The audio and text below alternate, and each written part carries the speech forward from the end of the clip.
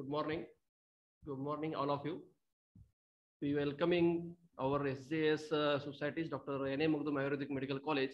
We organize Har Din Har Ghar Ayurveda under the banner of this webinar regarding the Damshtra and Department of Agatantra. Myself, Dr. Ramgonda Patil, HOD, Department of Agatantra, Dr. N.A. Mugdum Ayurvedic Medical College.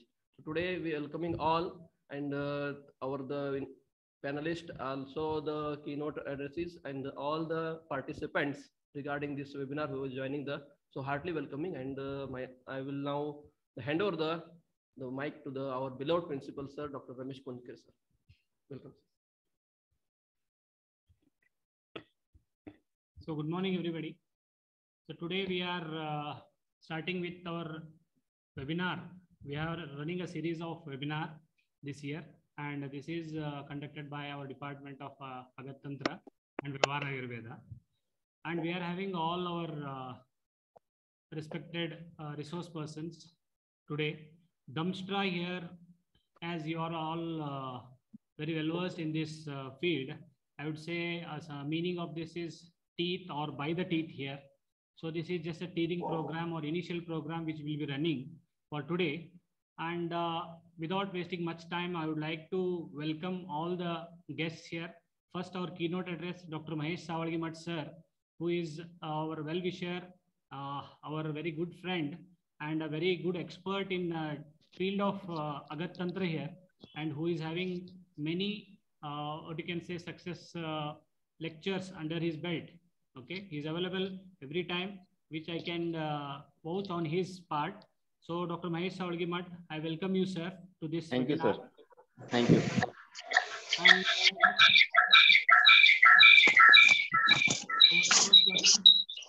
Dr. Chaitra madam, who will be talking on the topic traditional approach to snake bite management, who is associate professor from Hassan. I welcome you, madam, to this session today. Then our next speaker will be Dr. who will be speaking on a traditional clinical approach to scorpion sting. I welcome you, sir, for this webinar here. And last but not the least, I would welcome all our other teachers or colleagues who are motivating the students and helping us in carrying out our message to the students, young students of undergraduate course, and all other followers and doctors who are also joining us today in this webinar. I welcome you all, and I hand over the mic to my colleagues who will be conducting this webinar for today. Welcome you all. Thank you. So I requested to Mahesh Savalgimat sir to please address the keynote address to our today's session. Thank you, sir. Am I audible? Yes, sir. Yes. Okay. Namaste, everyone. And at the outset, I thank me the opportunity.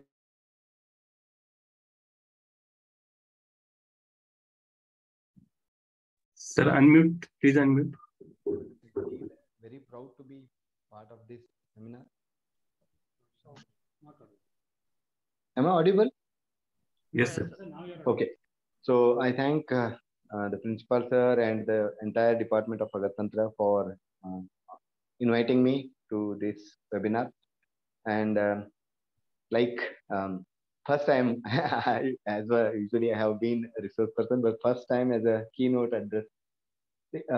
When I understood the resource persons like Dr. Chaitra and Dr. Vinodkar sir, I felt like, what can I speak in front of them? So those two are experts in Agatantra. So I don't want to tell much about bites and stings. I too felt that bites and stings are usually conditions seen in rural areas or people who stay in forest, nearby forest and all.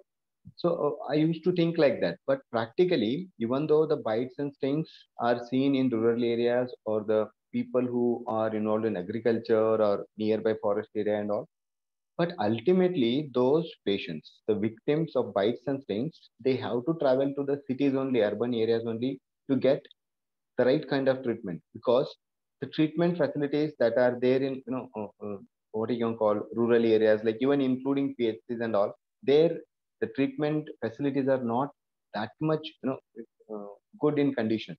So they 100% have to travel to the cities only, where we think like we usually won't get, bites and stings patients.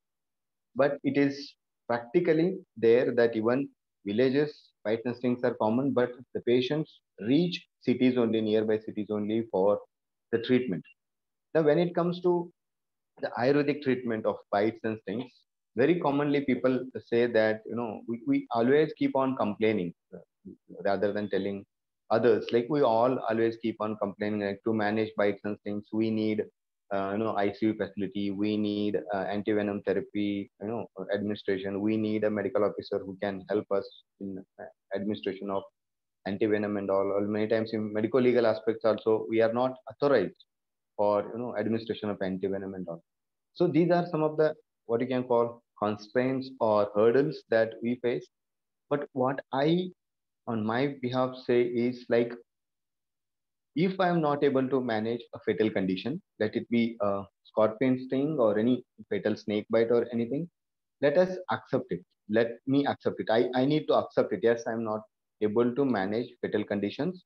Even if I want to manage, I have some legal or medical legal constraints, problems are there. So then what we need to is, I should accept it.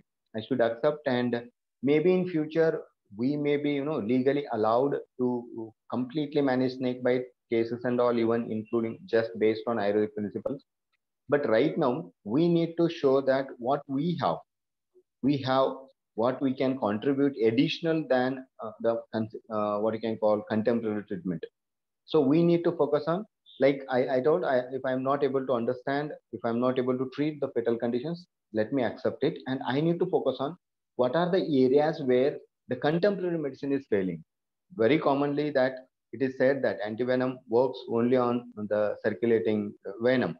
So means by the time patient gets bitten by the snake and reaches the hospital, by that time, whatever venom has caused damage, whatever pathology it has caused in the body, that is not at all managed by, contemporary treatment principles or contemporary medicines. So because of those complications only, patients die, uh, renal failure, hepatic failure, or cardiac, any so many complications. Most often, even after antivenom therapy, also patients die because of complications of the bites and stings. So that is why we need to focus first on those things. Like if we are good at managing the bites and stings complications, let us start that. We need to focus on that. We need to work on that. We need to develop protocols and all. We need to teach the people. Very importantly, that we need to teach the people. And second important thing is we need to trust our, texts, what our samhitas say. Like as Acharya Charaka says, pracharam eva bhikshukasya bijam eva prashakasya sustram buddhimatam alpam analpa dhyana. Even just a phrase or a shloka explained in text itself becomes the source of immense knowledge. I'll not go into treatment of scorpion sting and all, but I'll just tell one example. Like many times I have told, and scorpion sting, we used to get come like what you can call calls from our students who are in rural areas and all. Like, sir, one of patient like around 12 or 1 in the night. So it's difficult to give any treatment and all at that time. So they are not prepared. Also, they are not storing any medicines and all. Like there is one formulation in Ashtanga. There is one Upanaha. Ajaji, Saindava, and Grita. It is to be like, Ajaji, common jeera. We have to crush the jeera. To that, Saindava is to be added, and little honey, sorry, little ghee has to be added, and that is to be warmed. And then at the site of sting, little bit upanaha, like bandhana is to be done. If it is done, 100% patient gets relief from the pain. Now, these type of formulations we do not trust because what it contains? Jeera, namak, or ghee. Common household preparations. Even say my father in 2015 in our place in Badami, we get lots of scorpion stings, that too of that red one, Mahavisha kind of we can consider. So around 1, he called me that he had been stung by a scorpion, and I had no other option to give something which is commonly available. So I told him that you drink 1 or 2 glass full of warm milk with ghee in that and little sugar, and then after that I told that Grita, Saindava, and Jeera to apply. So he did all these things by 1:20, I think. So after that, I kept on calling my father till morning 8:15. I think some 30, 40 times I might have called. Around 8:30 in the morning, he called me. Why you have called me so many times? I just told him I wanted to know what happened after giving that medicine and taking that, open our hand or a bandage. He told maybe in 15, 10, 15 minutes he slept. See, this is a formulation, simple, jeera, namak or ghee also. And even what I told, milk, ghee and sugar, sita, that is also there in a Sanskrit. So what we need to learn first is we need to trust, we need to believe what our acharyas are explaining us. So we need to understand that and focus on ourselves to develop our skills and potentials based on particular specific areas. Not like we it's not the time that we focus on learning everything. I will learn this, I will learn that and all. That is, it's the current era is not for that. See, word don't want us to know, don't want to know about us that how that we are good at those hundreds or thousands of things. Are we good at hundreds of thousands of things? No. Word wants us to tell what is that one thing that you are good at. Word society don't want us to know that can you do this, can you do that and all. No. Society wants us to tell one thing that we are good at. Second, third thing, there are other experts are there. So we need to focus ourselves like that. We need to focus on those things and we need to work on that and we need to develop skills. Acharya Chanakya says one phrase, it's one of my favorite quotes from Chanakya Niti. He says, Ananta Shastram Bahulascha Vidya Alpascha Kalo Bahu Ignatacha Yat Sarabhutam Tadupasaniyam Hamsam Kshiram Eva Ambumadyat. Hamso Yata Kshiram Eva Ambumadyat. But he says, Ananta Shastram, Shastra, science. There are so many sciences and individual sciences are also very vast. Ananta Shastram. Bahulascha Vidya, arts and skills are innumerable. Alpascha Kalaha, we have a limited span of time. Lifespan as well as the working span and all, giving time to family, all those things, considering that. So we Alpaschakalo Bahu Ignatach. In that short span of time also, we get lots of hurdles to accomplish our aims and all. Bahu Ignatach. That is why he says, Yat Sarabhutam Tad Upasaniyam. What is the essence of that? What we are in. So Agat Tantra, like if I want to focus on bites and stings, what is the essence for me in my place, in my area? What is the scope for me in that bites and stings? I need to focus on that. I need to work on that. I need to become an expert in that. So then what happens? We too can grow and simultaneously with us, the science also grows. He says that Hamsam Metakshiram Yuamumata. That is, as swan drinks only milk, even if it is kept mixed with water. So likewise, we need to focus on developing the things that we are good at, where the lacuna is there currently in the contemporary science. We should not always say that we too can do this, we too can do that and all. Instead of that, where is the gap? That gap we need to understand first. We need to bridge the gap. Once we bridge the gap, the society, even scientific community will start understanding the significance of our science, how best we can contribute to the contemporary science. They will understand. Then 100% we can become, at least if not 100% mainstream medication, we can come near to the mainstream first choice, treatment of um, any bites and stings and other things also. So this is what I wanted to tell. So I wish all the success to entire NM Magdum Ayurveda College team for organizing this Agatantra webinar. And I'm very sure Sandeep Binwarkar sir, who is expert in scorpion sting management and all, he has published lots of scientific works. And Chaitra madam is also doing lots of clinical studies and she is also good with snake bite management and all. She has managed several cases in college, Hasana. So all of you, please attend the seminar without skipping till the end. Because these are the things we very rarely get, opportunities to attend other related webinars or seminars and all. And you have two great, highly knowledgeable teachers. I call them teachers because they make sure that you learn. So I thank the organizers for giving me the opportunity, and I wish all the success to entire team of this Agatantra webinar. And warm greetings from entire BMK Ayurved College to all the participants and NA Magdum Ayurved College. Thank you. Thank you, sir. Thank you for their enthusiastic and encourageable words regarding the keynote address and the self-experience also shared. So once again, I will thank you. Thank you, Mahesh sir. And now I hand over to my colleague, Sachidanand sir, for introduction of today's our guest speaker, Chaitra madam.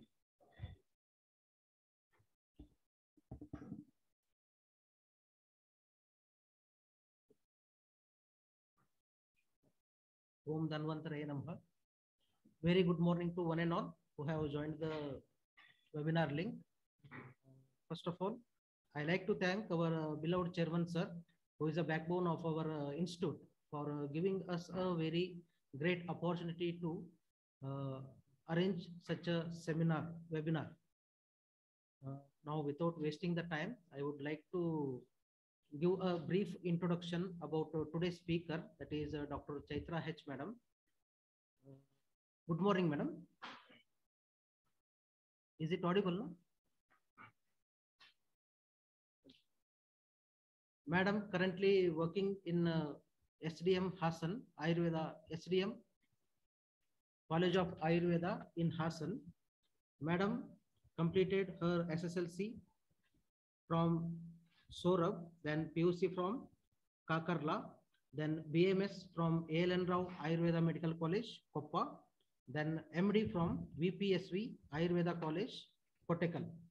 Then before taking the PG admission, Madam was worked as a lecturer in Dhanvantari Ayurveda College and Hospital, Siddhapura. Then after the completion, Madam has joined SDM College of Ayurveda, Hassan. And so far, around 11 or 12 years, Madam has achieved very good milestone, what we call, because Madam has presented so many papers like publications and all on a national seminar on Agatantra, that is Nirvisha, then a traditional wisdom in a snake bite ulcer, then traditional teaser of snake bite management at Nirvisha, and many more clinical studies which evaluate the efficacy of Vishagna Gana as well as Vishagna Lepa. Then apart from this, Madam also conducted as well as attended around about 25 to 30 seminars so far. Then apart from that, Madam also published some of the books like or small handbooks type like Avabhasini, then Association of Dushi Visha in Kitiba Kushta, and so many like Saga of Traditional Snake Bite. So considering all these publications as well as seminars from the Madam, we have decided and requested Chaitra Madam to please give a webinar on management of snake bite, that too in Ayurvedic aspect. Madam has accepted for this, and we are really grateful to Madam. Thank you, Madam. I will now hand over it to the Madam to continue with the session. Thank you, Madam. Namaskaram. I'm audible? Yes, Madam. Audible. I thank Principal and Organizing Committee of Dr. N.A. Magadam Ayurvedic Medical College for sharing my views on a traditional approach on snake bite management. Damshtra webinar.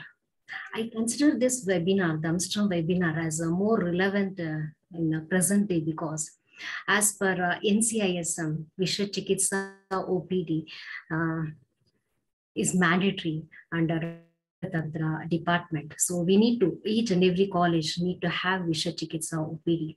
So we need to explore a lot more regarding the practical approach to poisonous conditions. So in this regard, I think this Damshtra webinar will be more useful, and hope this webinar helps to explore practical approach to Jangama Visha and its management. So as Dr. Mahesh was rightly pointing out, we need to know our limitations and we need to know our strength also. So in this presentation, I'm going to disclose different practices which has been practiced by our ancestors for many, many centuries.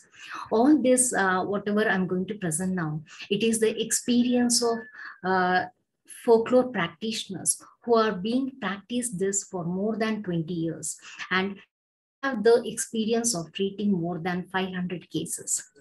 So in this, this webinar will be more of a practical approach rather than usual common theoretical approach.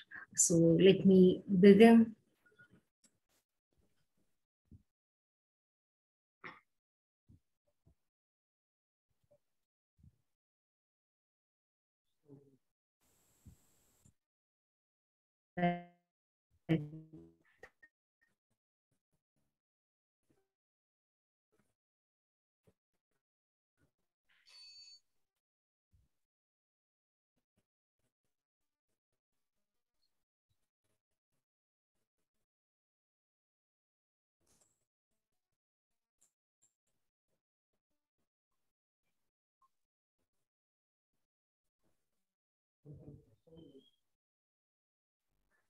Hope my screen is visible.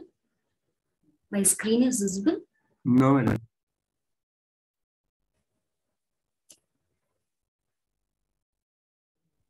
My screen. Madam, please. Hello. Please, My screen is visible. Visible, madam. Please, madam. It freezed.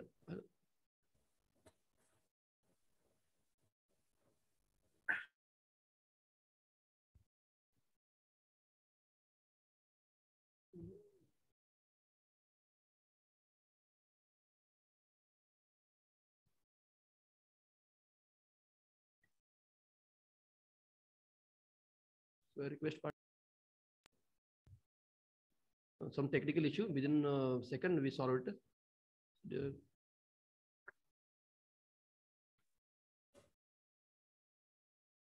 Madam Chitra, madam, welcoming. Now you visible. Screen is visible. Visible, madam. Yes, madam. Yes, madam. Continue, madam.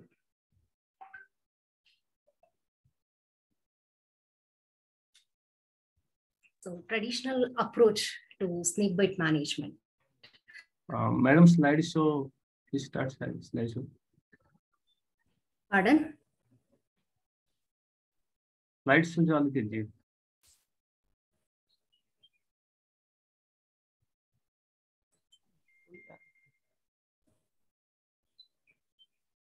Continue, madam. Okay. So these are the contents of my today's presentation.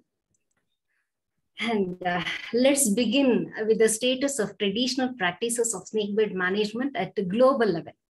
What WHO says? WHO says traditional first aid methods should be discouraged because they do more harm than good. So according to WHO, not supposed to use any of the traditional method in snakebite cases. What about our status in India? Ministry of Health and Family Welfare, Government of India says that discuss traditional first aid methods like blackstone, scarification, and alternative medical herbal therapy as they have no role and do more harm than good by delaying treatment. So, established in the year 1948. What was? See, snakebite cases were existing even before establishment of WHO. And before invention of anti-snake venom, there were snakebite cases. What was the fate of all those victims who were bitten by snake? So all those who were bitten by snake, were they died or were they survived? So what was that which made the snakebite patients, victims to survive? So let's have a discussion on that. See, Agada Tantra was considered as one among the 8 branches according to Acharyas of Ayurveda. In the BC, not in AD, BC, before Christ only, it was considered one among the 8 branches of Ayurveda. And it had an excellent glory in the past. And we are in the 21st century, our own government deny our own capability. So where was the lacuna?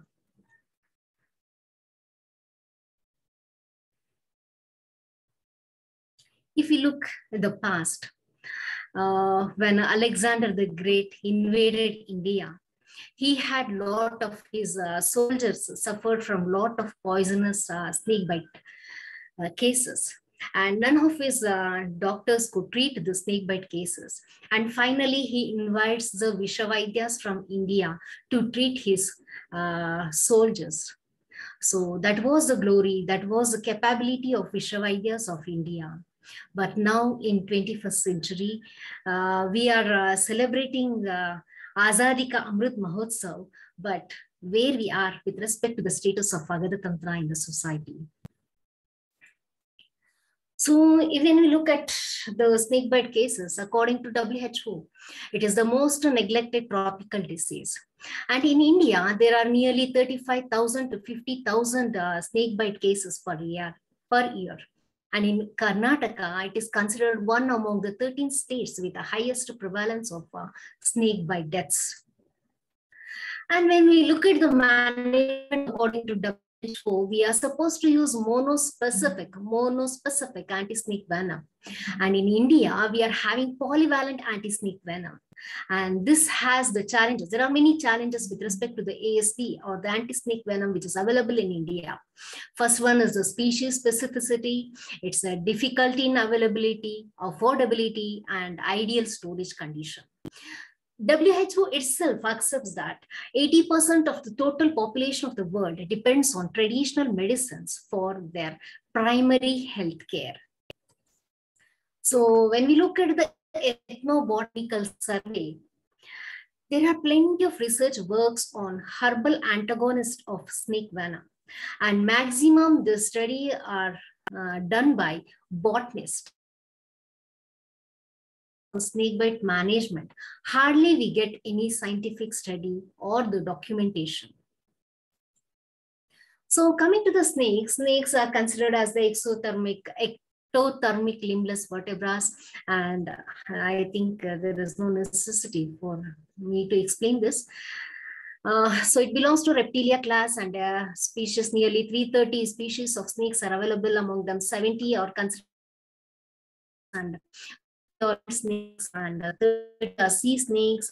And I think this you all know the difference between poisonous and non-poisonous snakes, depending on the features, depending on the physical features, tail, belly scales, teeth, etc. We differentiate whether it is a poisonous or a non-poisonous snake. And coming to the laboratory investigation, how to diagnose a snake bite case. So in this technological world, we are having so many lab investigations which has to be done treating a snake bite case. So usually it is nearly there are 10 investigations which has to be done, and we also have to go for anti-snake venom sensitivity before giving anti-snake venom.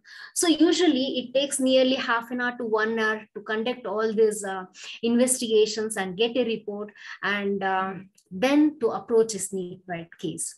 So this is the present situation what we are facing in attending a snake bite case. So let's go back to the traditional practices.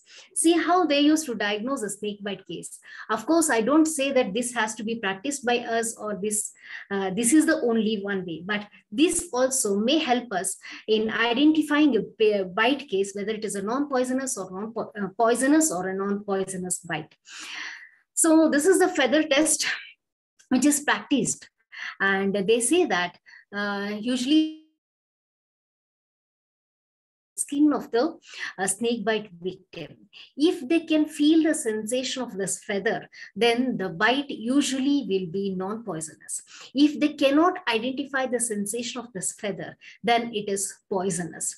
So just within a few seconds, many of the practitioners, they diagnose whether it is a poisonous or non-poisonous condition. And here you can see many sarpa money, they consider it as sarpa money. So these are, every money it is having its own action, and this money, if it holds on the bite site, then they consider it as a poisonous bite. And if it doesn't hold on the bite site, then they consider it as a non-poisonous condition. And here you can see Vishakalu also in the bottom picture. There is a Vishakalu. Vishakalu is also called as poisonous stone. Even this stone also, it catches.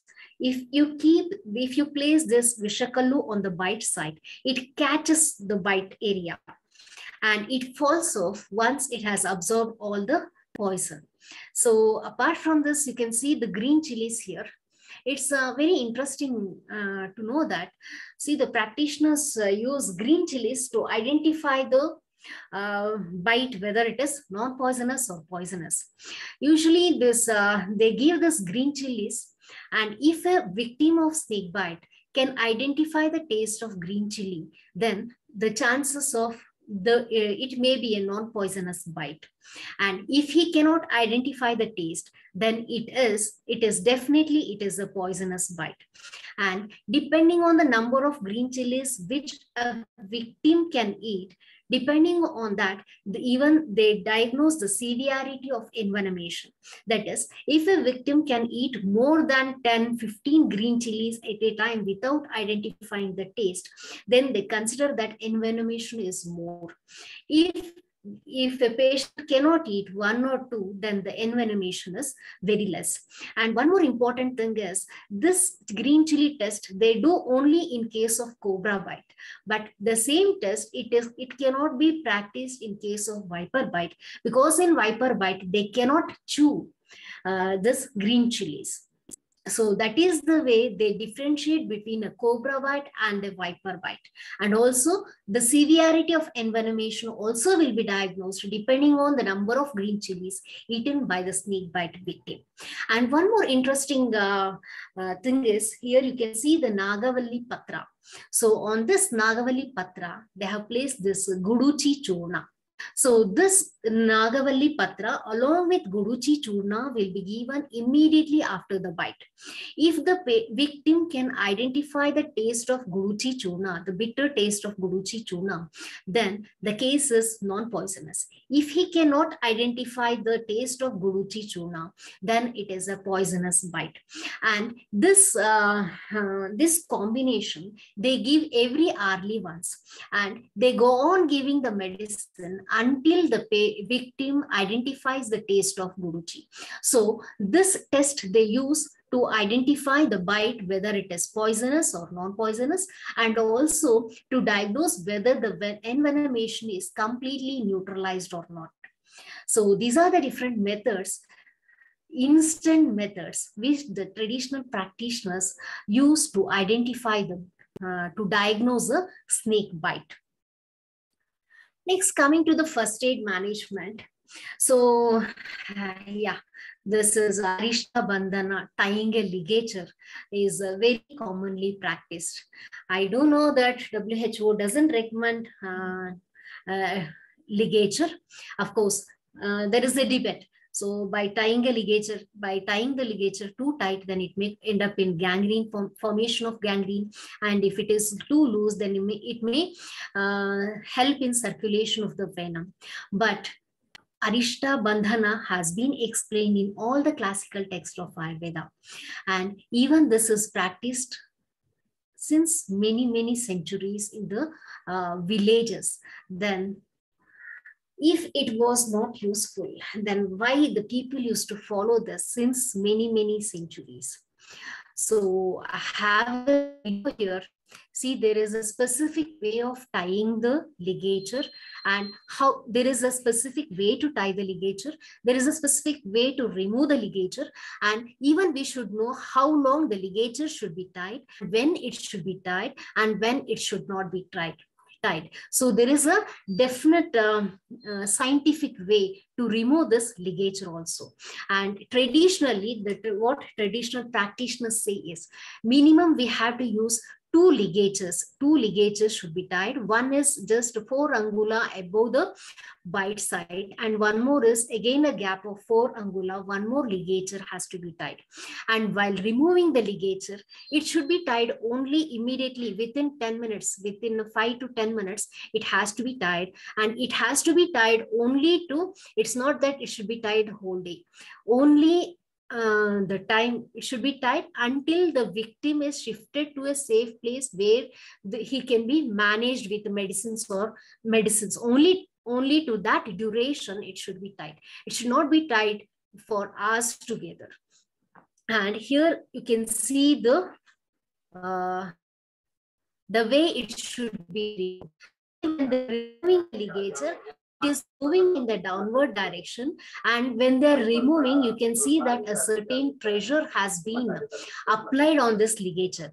And while removing this ligature, they try to milk out the venom which has been injected in the bite side. So there is a definite way to remove the ligature. It is not just simply tying and simply removing the ligature. So I think this video can you can observe the movement of the ligature there, the way he is removing the ligature.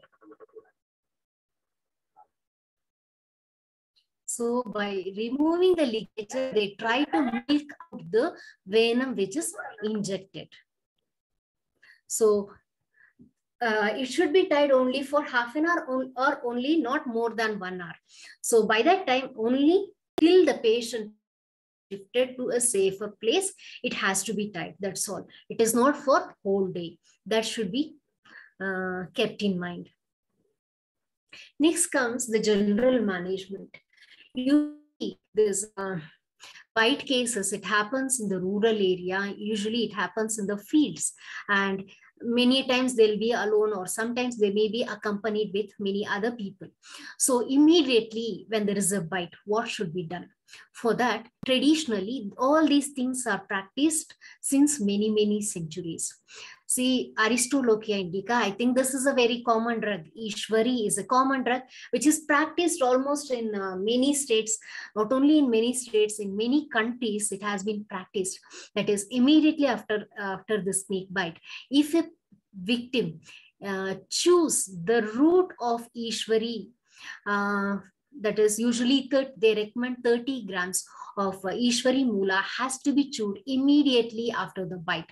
So by chewing this, chewing is very important here, and it is a fresh drug, and it should be chewed.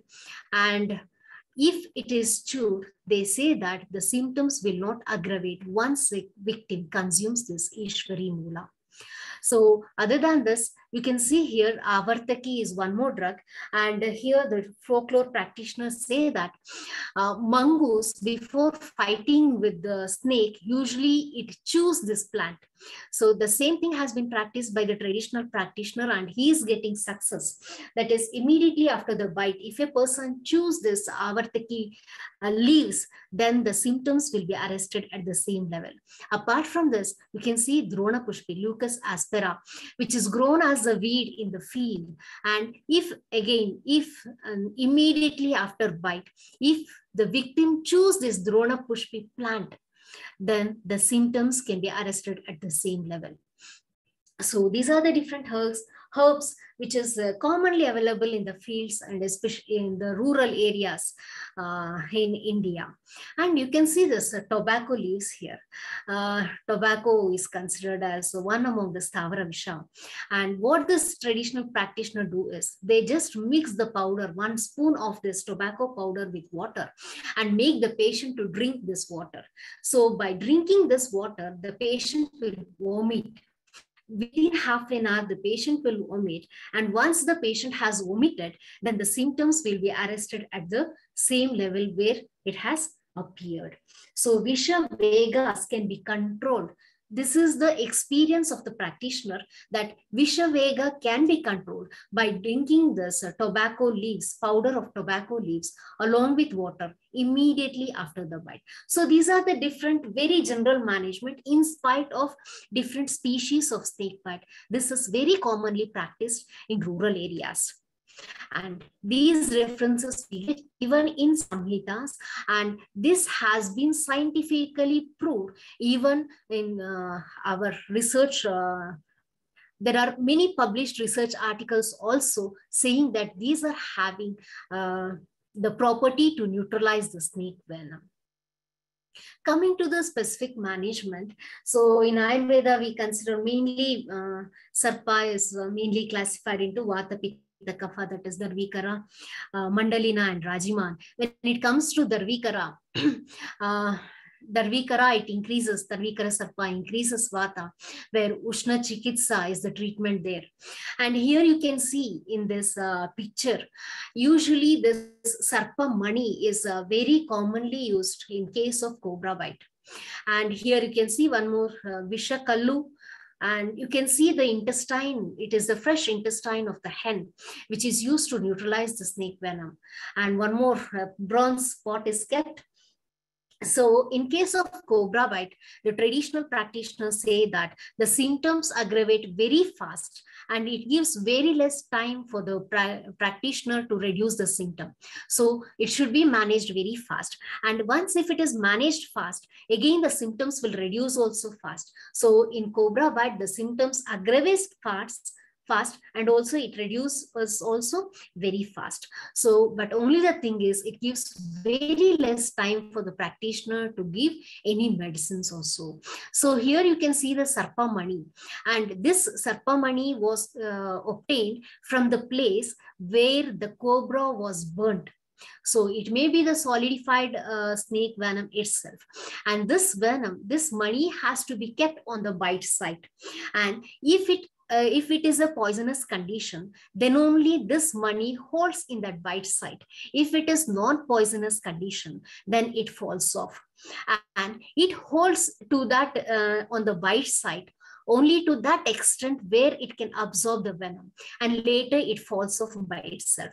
Later, this money should be kept in the milk. And once you keep this venom, this money in the milk, usually this milk will turn into green color. And if any animal drink that milk, that animal will die. So this is a common practice which is practiced in rural area. And one more important thing is, usually this Sarpa Mani is having action only in cobra bite, not in other condition, other bites and all, it is not having any action.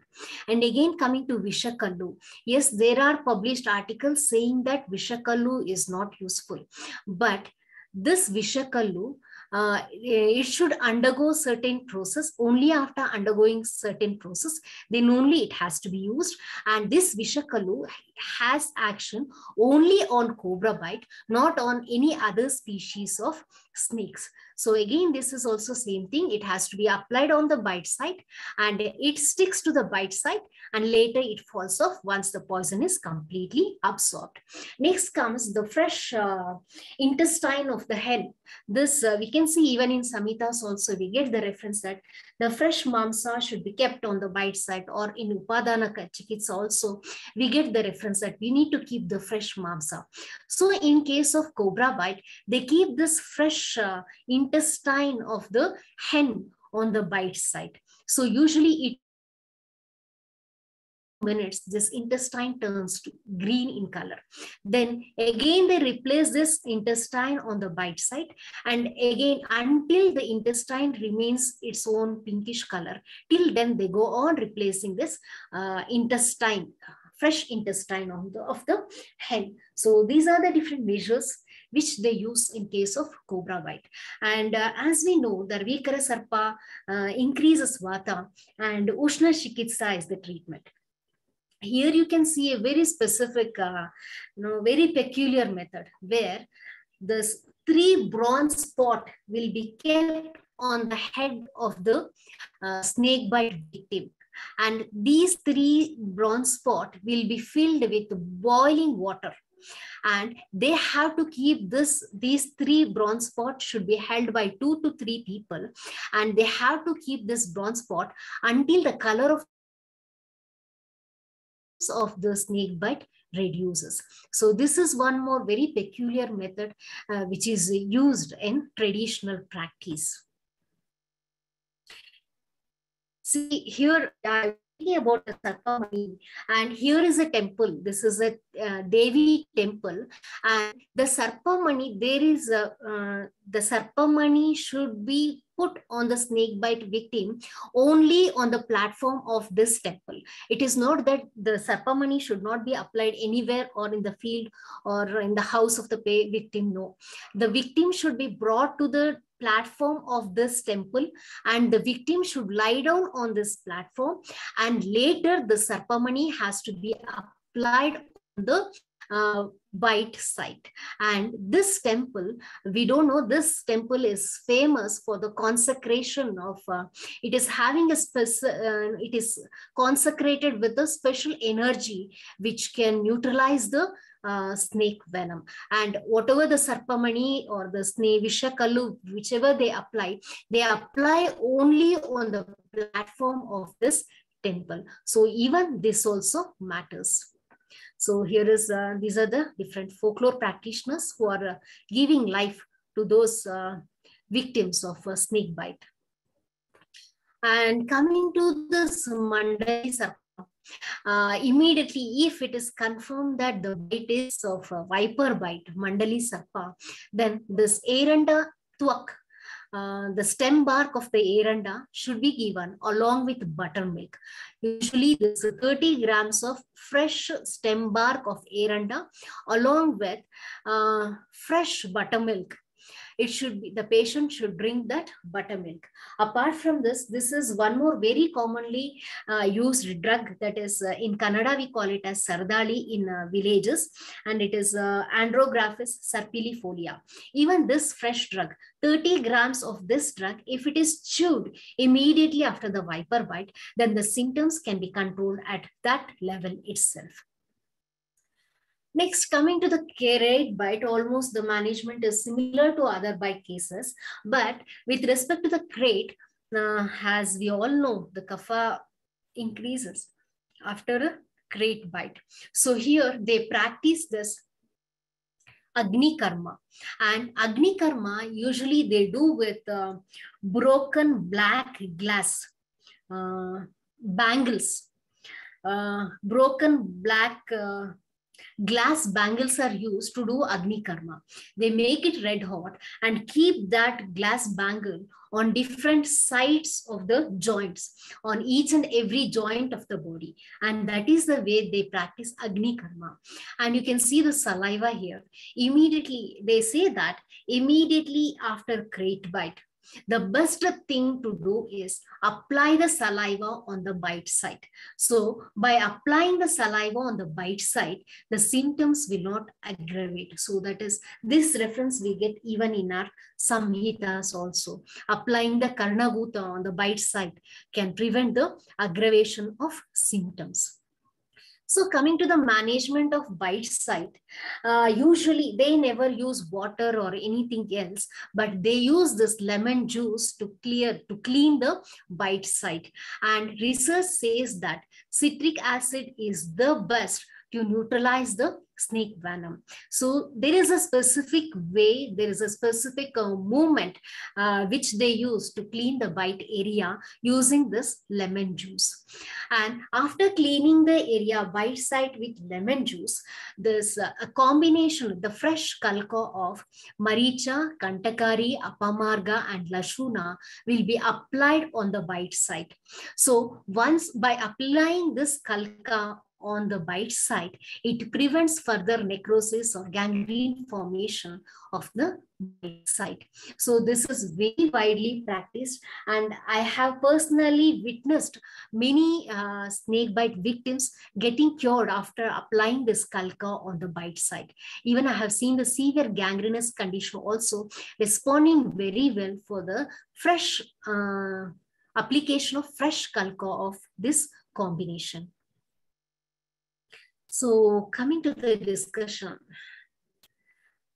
whether this traditional practices is practiced only in India or in other parts of the world also. So we can see a lot of documentation, lot of articles saying that traditional practices are being practiced in Nigeria, Uganda, Burma, Sri Lanka, Bangladesh, and many more countries. And if you see the research article, MS Upasani has documented 523 drugs in India which act against the snake venom.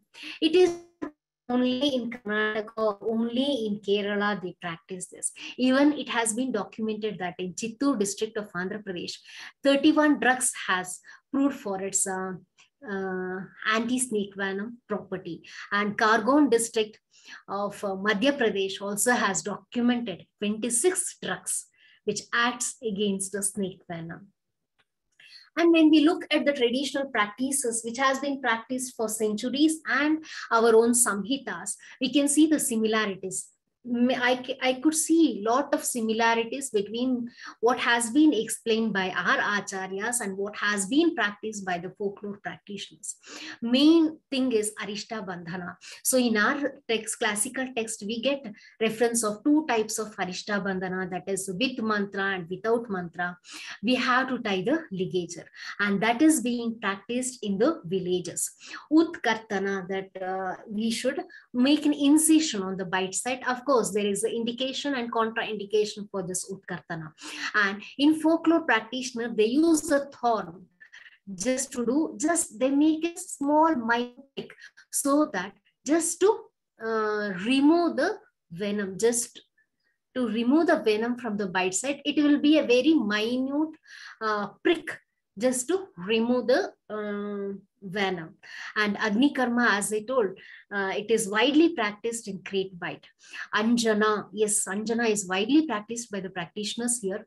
Usually, see, when a patient, the victim of snake bite, maybe because of fear or anxiety, sometimes he may go for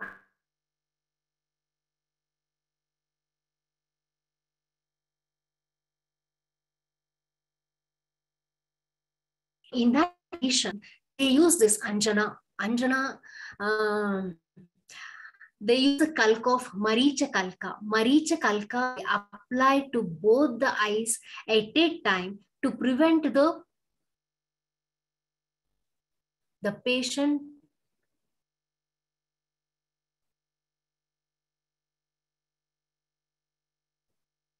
going unconscious, because once if the patient becomes unconscious, then it will be difficult to analyze the severity of the condition. So usually this is widely practiced. They apply this Maricha Kalka, it will be applied to the eyes to prevent the patient, the victim going for unconscious. And Upadhana is widely practiced, and this Upadhana Chikitsa is just they make a scratch by using the tip of the paddy husk.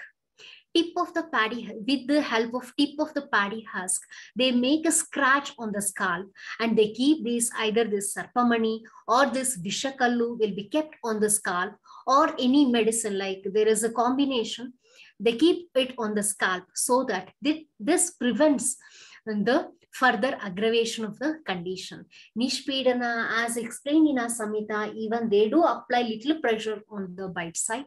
And Svedana, as I explained, there are different varieties of Svedana, and in cases of viper bite, to reduce the swelling of viper bite, usually they do Svedana by using tamarind leaves. And even this Vedana has been explained in our Samhitas also. Arkapatra Sveda is excellent in reducing the pain in bite cases. And I have practiced this Arkapatra Sveda in snake bite cases where the pain due to bite reduces very fast. And one of my patient, he used to request to do this Svedana many times to reduce the pain. So Arkapatra Svedana is explained in our Samhitas, and it is being practiced. And Hridaya Varna, so protecting the heart. Many drugs which has been used by the folklore practitioners, or traditionally the practitioners which they use, they are having cardioprotective activity, but they are not aware of it, but it is traditionally, it is being practiced. And of course, there are some dissimilarities also. In Ayurveda, we say Grita should be given in all bite cases, but traditional practices, they say that Grita should not be given. And in Ayurveda, Kulatta is strictly contraindicated in all Visha condition, but traditional practitioners, they use Kulattas. Of course, we are having few dissimilarities also. So, different drugs which has been proved for its anti-snake venom property. Allium this Lashuna and Palando both has been proved its cardioprotective activity against cobra venom. And root extract of Rovalfila serpentinea, it neutralizes the lethality and hemolytic activity of rhesus venom. Ishwari is found to be the aristolochic acid found in Aristolochia indica. It increases the immune response and inhibits phospholipases of snake venoms. Tamarindus indicus seed extract, it neutralizes the lethal action if it is mixed with rhesus viper venom. Nearly 22 drugs are proved for their antidotal property.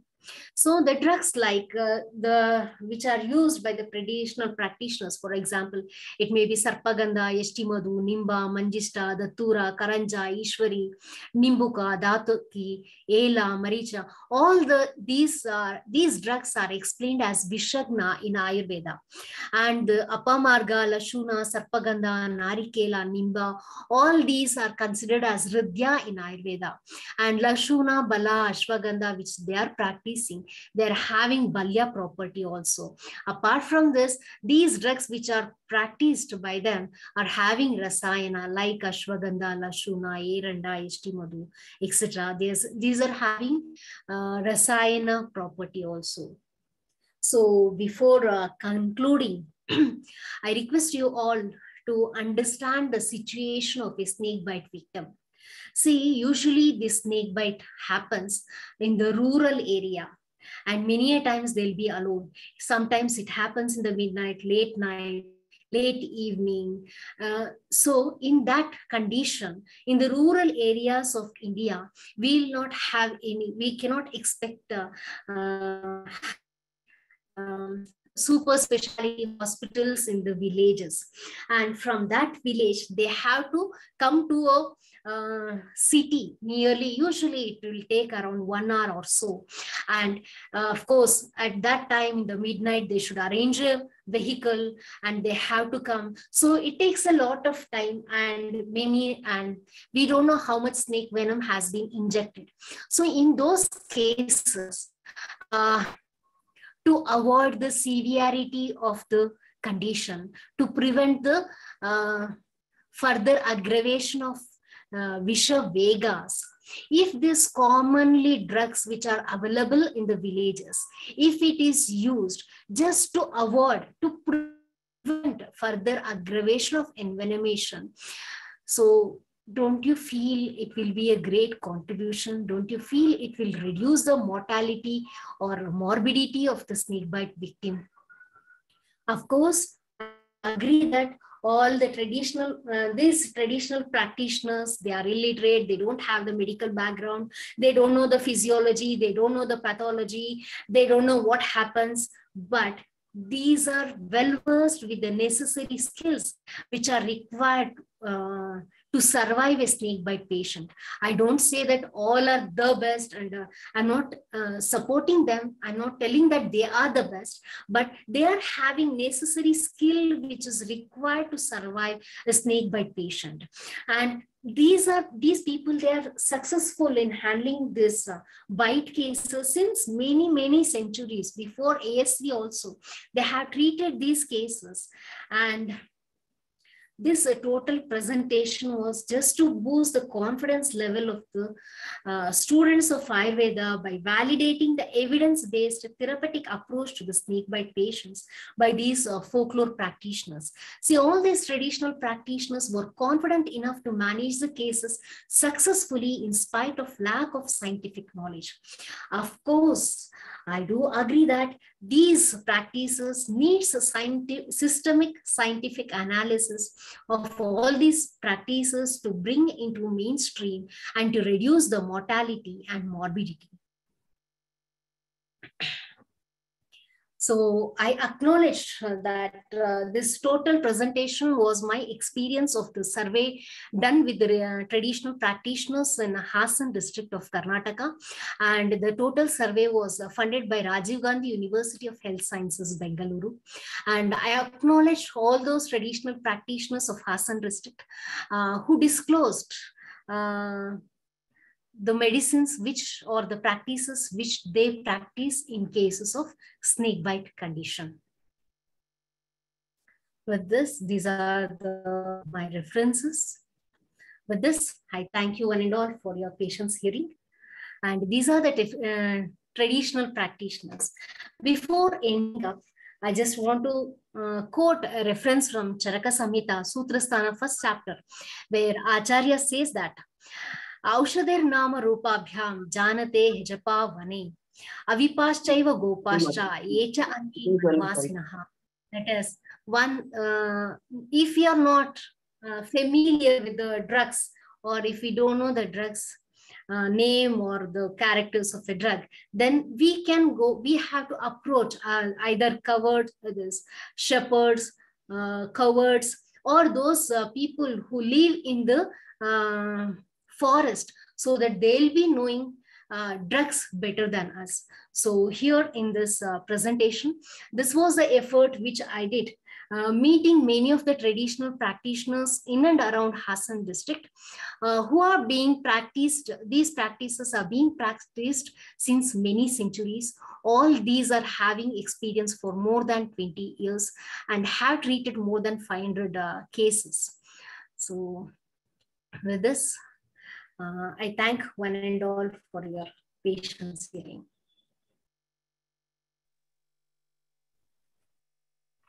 Thank you, madam. You have very broadly elaborated about importance of Agat Tantra, then the difference between cobra bite and viper bite, how to diagnose, then some more methods of diagnosis, how to diagnose, then importance of ligature also, then general management, and then specific management. So they are all very nice, madam.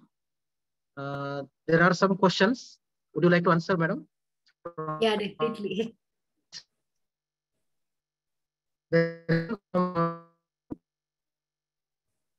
These all the methods still relevant even today now. Pardon, sir. I didn't get it.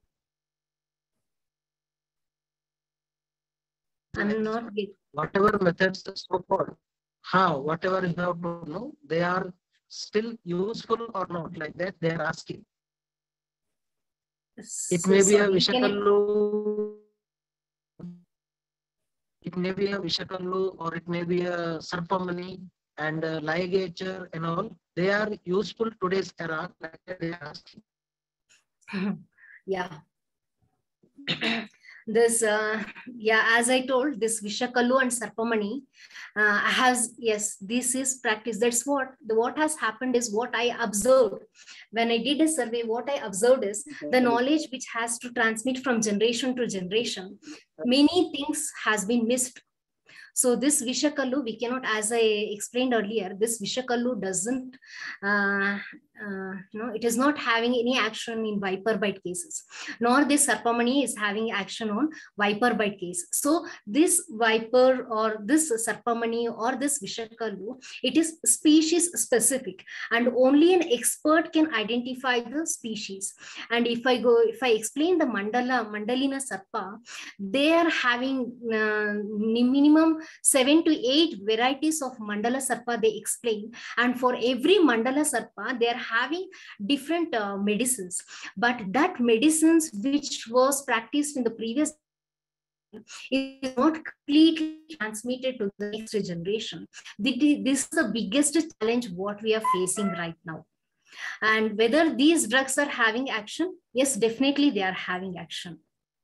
And in spite of this, there are many complications are there. Yes, definitely, in spite of practicing this, complications are seen because it is not rightly practiced as practiced by their previous generation.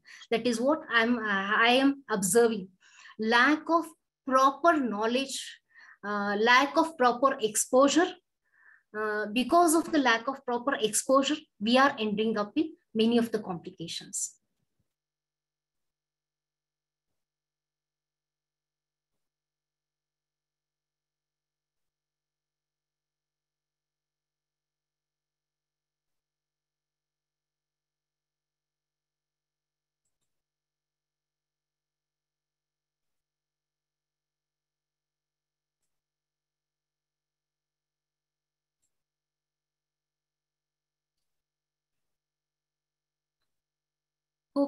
Hope my answer is clear, sir.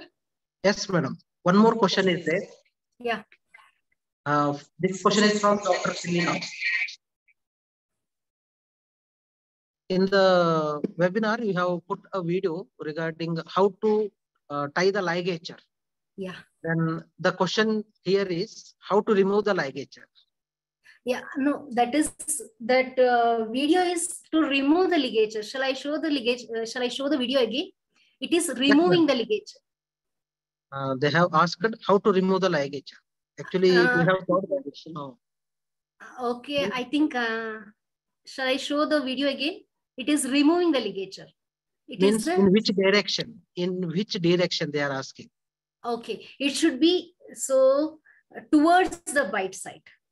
The ligature should be moved. The movement of the ligature should be towards the bite site while removing the ligature, so that it produces milking of the venom. Okay. Should I show the video again?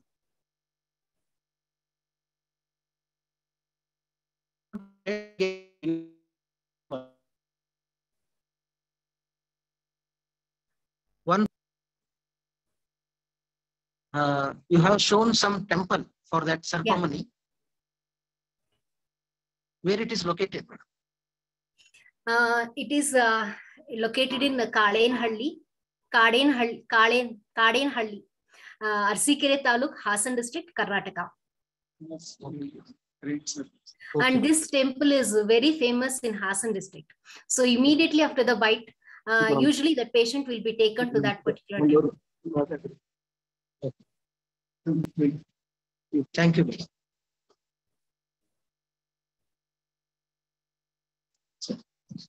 Okay, madam. Thank you very much for your valuable time and very nice webinar also. All the students have got very benefit from this webinar, I think. Now, next we'll move on to the second session. That is from Dr. Binodkar sir. It is on scorpion bite management. Now, I hand over this mic to Dr. Nitin Patil sir to continue the session. Thank you.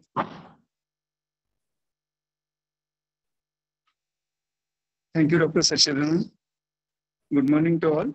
I hope you are enjoying this academic fest arranged by Department of Agatantra. For second session, we are having Dr. Sandeep Binodkar sir, which is academician, researcher, and an Ayurvedic consultant. With more than 15 years, he is working in field of Ayurveda. Presently, sir is working as assistant professor in Department of Agatantra and Vyavhar Ayurveda at Government Ayurveda College, Jalgaon, Maharashtra. Sir is recipient of 11th National Awards, different throughout his career, including Kerala Ayurveda Research Award for his research work during post-graduation, Best Teacher National Award in 2022 by Ayurveda Teacher Association. He has published more than 43 research articles in peer-reviewed international journals. He is authorized 8 books and presented in number of national and international conferences. He is one of the distinguished faculty on the editorial and reviewer board of various international journals of Ayurveda, Yoga, alternative medicines, forensic medicines, and toxicology from the country and abroad. Also, sir is working as a member of examiner panel, MUHS Nashik University, University of Goa, Kerala University of Health Sciences, Parul University, Vadodara, Gujarat, and many more. We are blessed with such a eminent personality for today's second session, which is titled Traditional and Clinical Approach on Scorpion Sting. Now, may I request Dr. Sandeep Binorkar, sir, please continue with his session. Thank you, sir.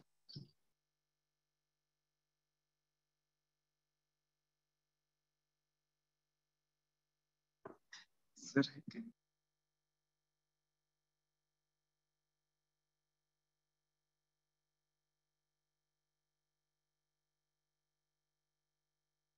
Sandeep sir is not connected right now.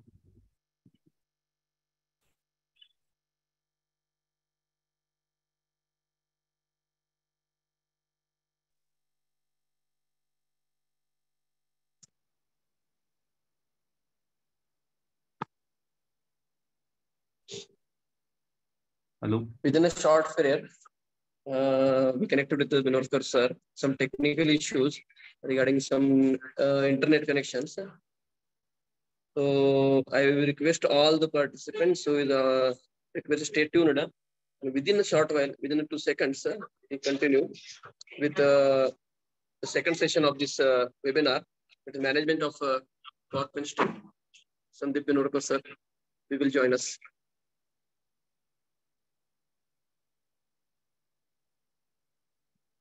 This live streaming is going on and recorded in the YouTube. So has then their queries can put their messages to their regarding the queries, regarding doubts, regarding our departmental Agatantra in this today's webinar.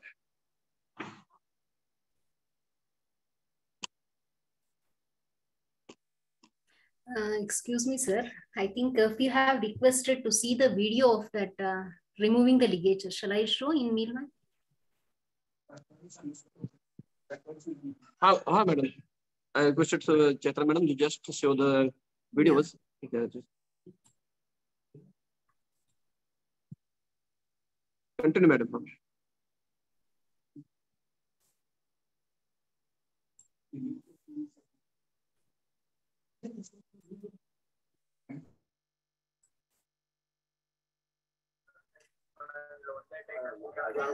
Please observe the movement. It is downward direction.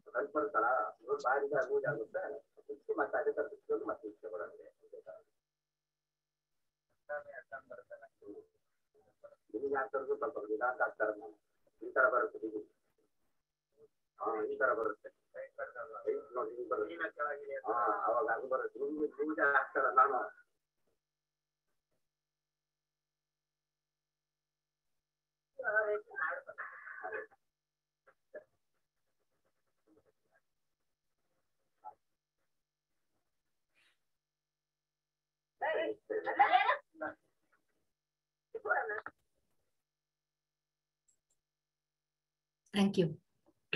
Hope it's clear. The movement is in downward direction. Thank you, madam. Thank Towards you the once again. Okay, It's a nice video, madam. Next collection regarding the traditional view regarding the snake bites.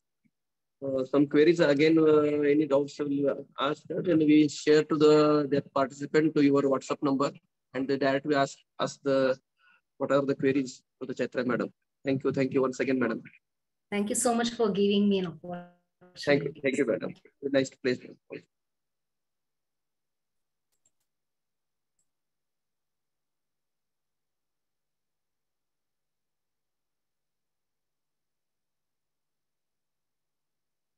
Requested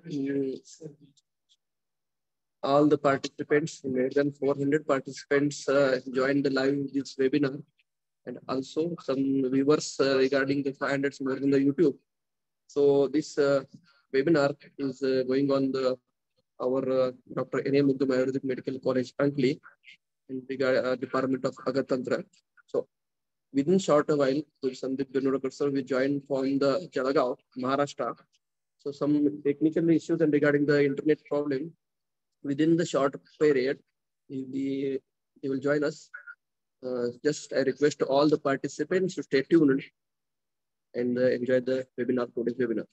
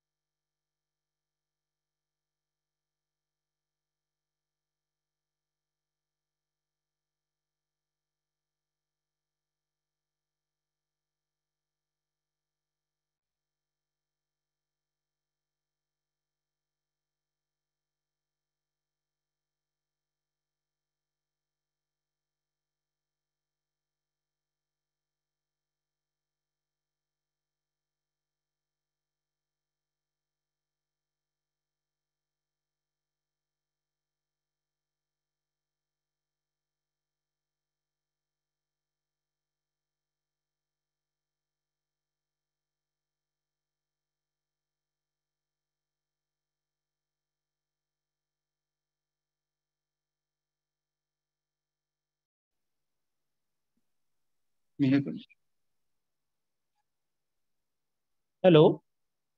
Hello. Good morning, sir. Good morning. Am I audible? Yes. Sir. Yes. So Okay. may I request you to please continue with your session, sir? Yes. First of all, I'm extremely sorry. There is some network issues in this part. So I was hanged up, I think. Yes. Okay.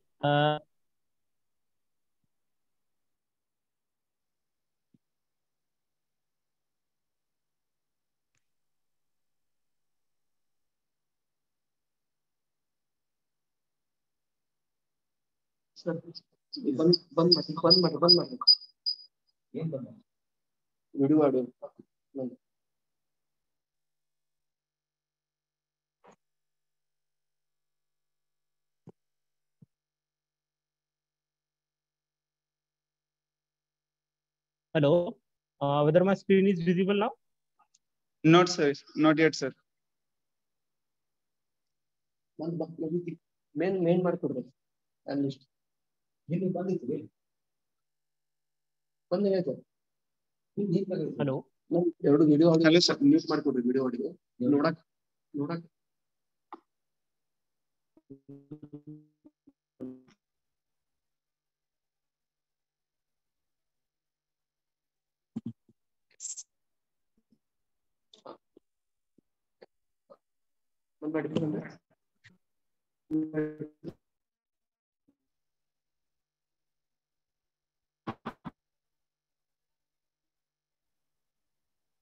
Yes, sir.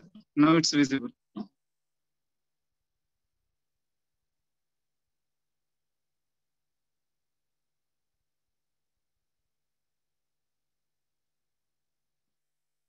Is it visible, sir? No, sir. Again, it's Hello? lost. Hello, sir. Okay.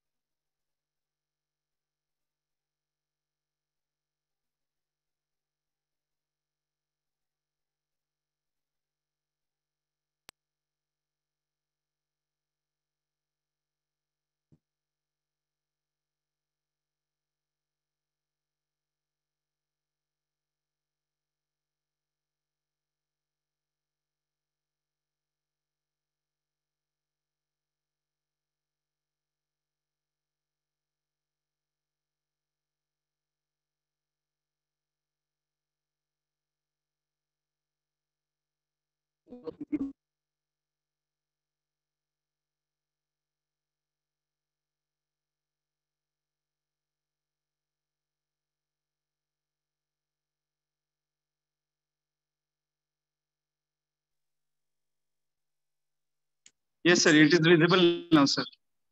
Okay. Okay. Just a minute. Let me screen share.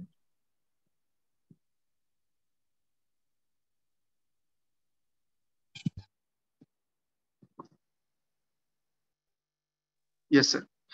Yeah. I hope it is visible now. Full screen. Yes, yes, sir. Okay. Good morning, one and all. First of all, I would like to thank Dr. Ramesh sir and the entire team of NA Magdum Ayurveda College for inviting me as a speaker for this webinar.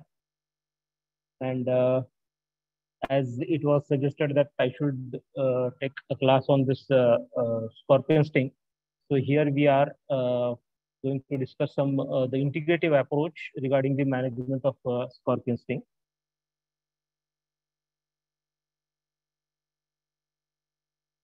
Is it visible now? I hope the slides are changing. It's visible, sir. Yeah, okay.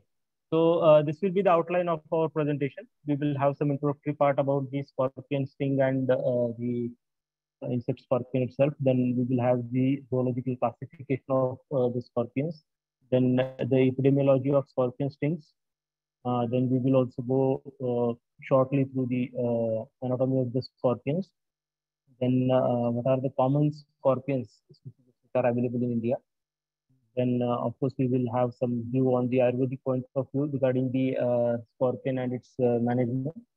Then the scorpion venom symptomatology according to the modern medicine, uh, how and how it's going to act on the body.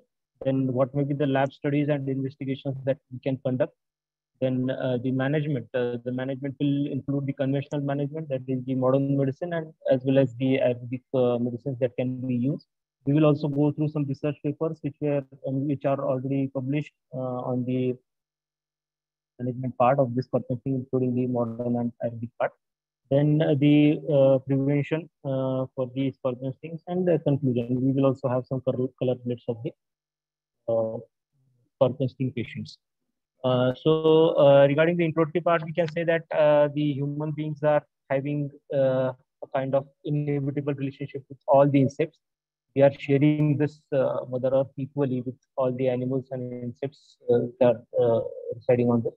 And of course, each and every insect, they are having their importance for maintaining the equilibrium of this ecology. Scorpion stings are one of the most devastating and endemic public health problem in almost each and every part of this world. There are very few parts which are spared from these scorpions, and cases are very less there. The scorpions are the oldest known terrestrial arthropods, dating back from 430 million years. And it is believed that they were originated from the ocean, and they were initially having some gills and claws-like appendages, just like fish, and so that they can climb the rocks and shores. And later on, they evolved to appear in the current stage, what we use to see now. So the scorpions have found in many fossil records, including the coal deposits. Scorpions are 8-legged venomous invertebrates belonging to the Arachnida class. It is related to like spiders, mites, ticks, etc. It is having a long, slender body with a 5-segmented tail that can be arched over the back. We know that what scorpions actually look like. The tail end of the scorpion, which is having its poisonous glands, are also called as telson or a stinger. So these are the how the scorpions actually look like. This is one kind of the scorpion. The black emperor scorpion is known as the biggest scorpion of all. It weighs about as much as a hard-boiled egg and is about 8 inches long. The longest recorded scorpion in the world was 8.5 inches in length. So this is regarding the classification, zoological classification of scorpions. The kingdom of the scorpions is Animalia, phylum is Orthopoda, subphylum is Shelcerata, class is Arachnida, and order Scorpions. So usually when we have to classify the scorpions, this will be the order for the classification. The total number of scorpions are more than 1,400 species, which are known. The venomous species are around 50, and the phylum of the scorpions is phylum Orthopoda, and it is again divided into 7 families. So these are the 7 families of the scorpions in which these scorpions are divided. But what we usually face in this part is the Bucidae family, which is having also scorpions. Those are having some venomous species. So regarding the distribution of the scorpions, when we see that the species like Androctonus and Mesobuthus, these are the main 2 species which are usually encountered in our country, that is India. And there are some other species also, that is Buthus, Schottentotra, and various etc. Those are also available in the other part of the. So this was the data which was published in 2012. Even though it is the old data, but even still the number of cases are still the same. Around the world, there are about 1.5 million cases of elimination, and around 2,600 deaths were recorded in that study. And when we come to the India, we can say that the most venomous species of the scorpion are found in these particular states, which includes the Maharashtra, where Raigad and Ratnagiri districts are having the most popular Indian red scorpions. Then in Karnataka, Bellary is the region where scorpion stings are more. In Andhra Pradesh, Tirupati area is there. Then in Tamil Nadu also, this Chennai and Pondicherry are the areas where scorpion sting cases are very common. Pradesh, Varanasi, and in Gujarat, Saurashtra part is there where the cases are very frequently occurred. And now coming to the anatomy of the scorpions, this is the typical body structure of the scorpion, where uh, when we go through the anatomy of the scorpion, these are having four-legged arthropoda, where the most important part is the telson, that is the tail part of the scorpion, where the venom glands are located. And it is also known as stinger, where when by this particular part, the scorpion is going to sting. The mouth part is having a claw-like structure, and these are called as pedipalps, which is usually used to hold the prey. This is again the some anatomical details of the scorpions. We, there is no need to go through these details. The important part is that the scorpions range from the size half inches to the 7.5 inches size, which means there are very tiny scorpions also and very large scorpions also. And again, the size of the scorpions usually doesn't matter when it comes to the potency. The scorpions having a typical property, that is fluorescence property, and they used to shine in ultraviolet light in the night. So this is usually helpful to find out or search the scorpions in the night period also. The scorpions are mostly active in the night period as compared to the daylight. So this is the part which is called as telson, and which is having the glands. The most dangerous scorpions live in North Africa, Middle East, South America, Mexico, and of course in India, where the black scorpion and red scorpions are very common. So these are the two most species which are found in India. That is Indian red scorpion, that is Mesobucus stamulus, and Indian black scorpion, that is Hippometrus pomerandium. These are the foods of the scorpions. So yes, when these are available near about us, then definitely there are chances that scorpions may also be present. All these scorpions are viviparous. It means that they give live birth just like humans. And the mother scorpion, it can give about 35 to 100 scorpions, which are around 1.5 to 1.5 inches in length. So what Ayurveda says. According to Ayurveda, the Vishika are included in Jangam Visha. Heat Visha is the part where actual Vishika are explained. And when it comes to the origin or the types also, they have explained that the scorpions are usually originated from the dead bodies of the animals. They are also originated from the dead bodies of the animals which were beaten by the venomous snakes, and the dead bodies of the venomous snakes itself also. So actually, when we go behind the rationale of this, it is the possibility that the species of particular scorpions, they might have sharing such habitats usually, and that's why they have classified it according to the origin. Now coming to the types of the scorpions, it has been mentioned that there are three major types, that is Visha, Madhyavisha, and Mahavisha. Madhyavisha scorpions are 12 in number, and they are having Bahuparva and Shvetulva usually. This may be the anatomical findings or observations they might have made during their studies. Then Madhyavisha, they are three, which are having Triparva and Bhumavarna. And Mahavisha are 15 in numbers, which are 1 or 2 parva, or sometimes they may not have any per wow segment, and they may be available in various colors. So these are the types of the scorpions which have Excuse been me, sir. mentioned. Hello. Excuse me, sir. Hello. Some delegates are not getting your voice properly, sir. They are saying that your voice is weak. Maybe you can speak louder, little louder. Okay. Okay. Yeah. There may be some Thank you. network issue again, I think. Yes, sir. I'm Yes. extremely sorry. I'm extremely sorry. Yeah. No problem. Yes. Just raise your voice also, no problem, sir. Okay. Okay. Okay. Is it audible properly now?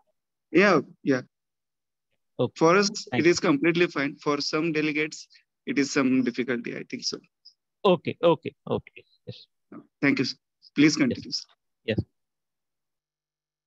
Now, according to the some Kerala classics also, they have classified these scorpions according to the dosha. And in Kriya Kaumudi, it has been mentioned that there are around 18 Vataja scorpions, then 24 Pittaja scorpions, 13 Kapha scorpions, and 12 scorpions which are having Sanipataja type of the presentation. Then coming to the manifestation of the scorpion sting, the signs and symptoms and the severity, it depends on several factors, especially the species of the scorpions. Of course, we know that there are certain species which are more venomous as compared to the others. So the species is one of the main factors which will have the effect on the manifestations. Then the age, size, and nutritional status of the scorpion also matters, because definitely the property of the venom will vary according to these conditions. Then the condition of the tailsun, or also it is known as the stinger apparatus. So it also matters, because if it is already damaged or it is having some kind of blockage, definitely there may not be the quantity of the venom which can be injected. Then the number of stings and the quantity of the venom which is injected is also one of the important factor. Depth of the sting penetration, because again it depends on the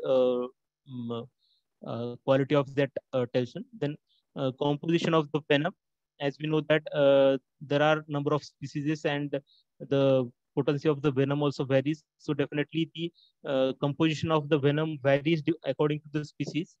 Then the health and age of the victim. This is again one more factor which is there in the humans, because if the age is less or the victim is weak, then definitely the chances are there that the envenomation or the signs and symptoms will be kind of severe.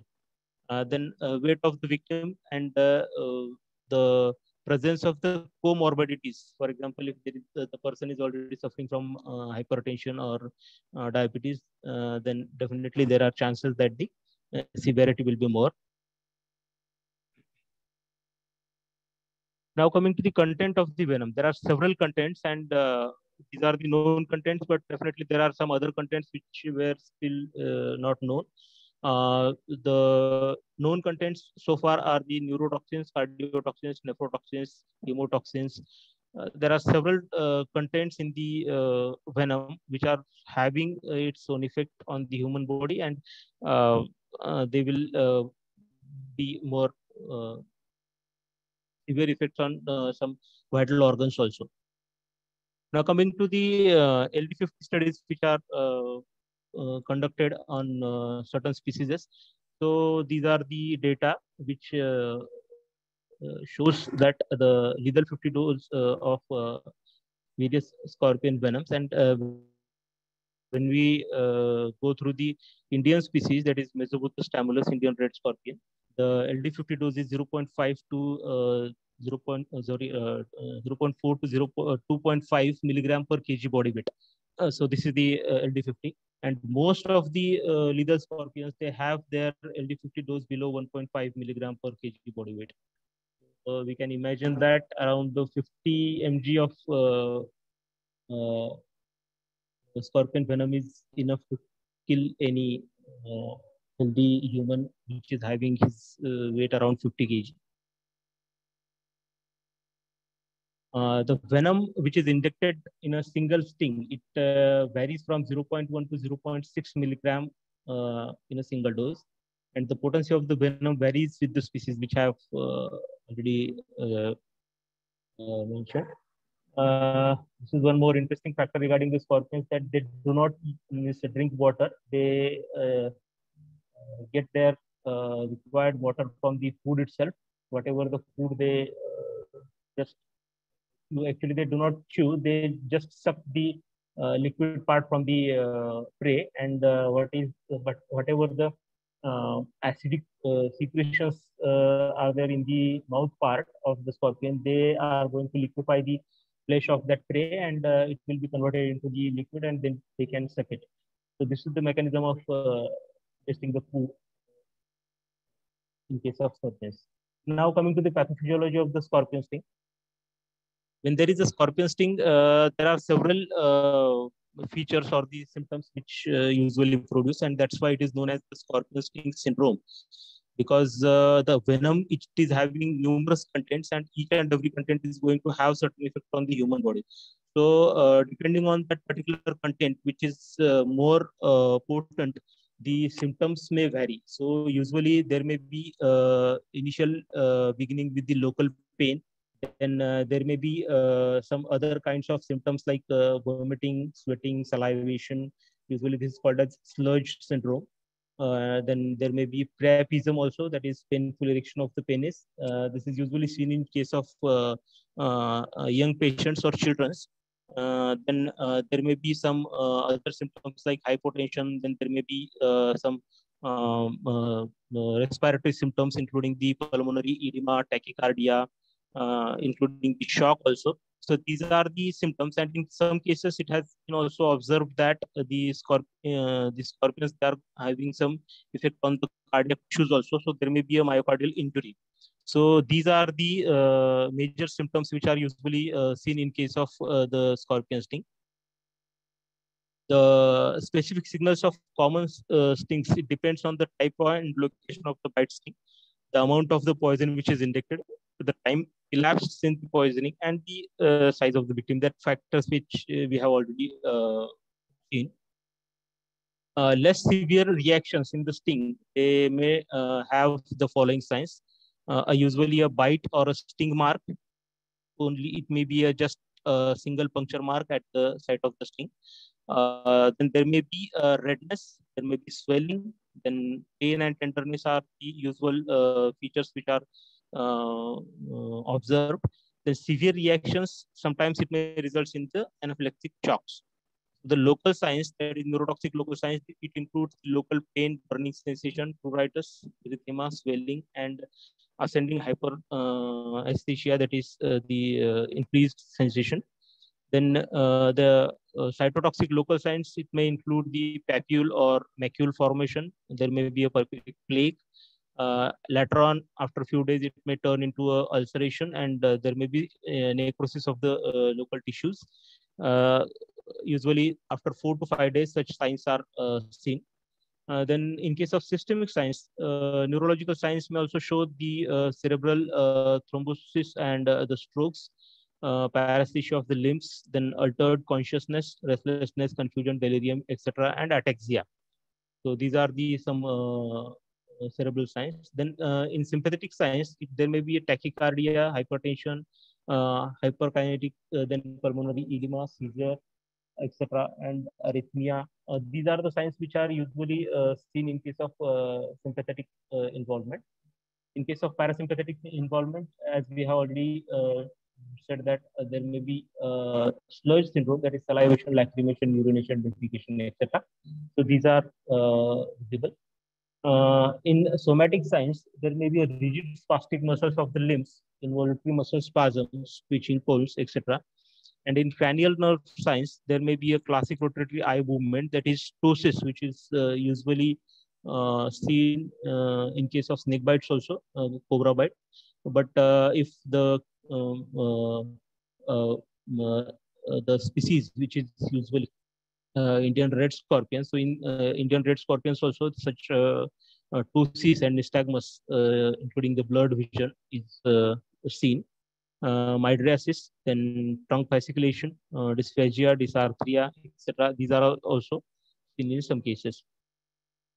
In case of cardiovascular signs, there may be hypertension, tachycardia, then cardiovascular collapse, secondary to the profuse loss of sweating, vomiting, diarrhea. This is also visible. Then in case of respiratory signs, there may be pulmonary edema, paralysis, then alveolar hypoventilation and bronchoria. These are the signs in case of respiratory involvement. The gastrointestinal signs, it includes the excessive salivation, dysphagia, nausea. There may be allergic signs like urticaria, angioedema, bronchospasms, anaphylaxis, etc. The genitourinary signs, it may include the decreased renal plasma flow, acute necrosis, rhabdomyolysis, that is excretion of the proteins and excretion of the protein part through the urine, and this may lead to the renal failure. There may be priapism secondary to the cholinergic stimulation. Hematological signs, it may include the platelet aggregation, disseminated intravascular coagulation, that is also called as DIC, and the hemorrhage. Metabolic signs, it may include the hyperglycemia, lactic acidosis, dehydration from the hypersalivation, vomiting, and uterine contractions may also seen in case of this scorpion. So this is the flow chart by which we can usually classify the type of the scorpion sting. In case of non-venomous scorpion stings, there is usually extreme local pain. It is usually said that if the pain is more severe, the type may be more venomous, but usually it is not observed so, and it is already mentioned in the legendary Dr. Bauskar sir, where he has mentioned that if the pain in case of scorpion sting is more, the prognosis is better, because there are chances that if there is a severe pain, the species of the scorpion that stung is non-venomous. In case of highly venomous snake, scorpions, there may be mild to moderate pain, or sometimes there may be no pain. There may be paresthesia, vomiting, salivation, sweating, priapism, etc. So whatever the systemic signs which we have seen, it is usually seen in case of highly venomous scorpions, and the local pain is very less, and invariably fatal in case of mild to moderate pain in case of scorpions. And these are the usual signs and symptoms that can be seen. If we have to grade the scorpion sting symptomatology, it can be graded in 4 classes. That is grade 1, local effects only; grade 2, systemic autonomic effects; grade 3, cardiotoxicity and pulmonary edema; and grade 4, that is the progressive cardiogenic shock and multi-system organ failure.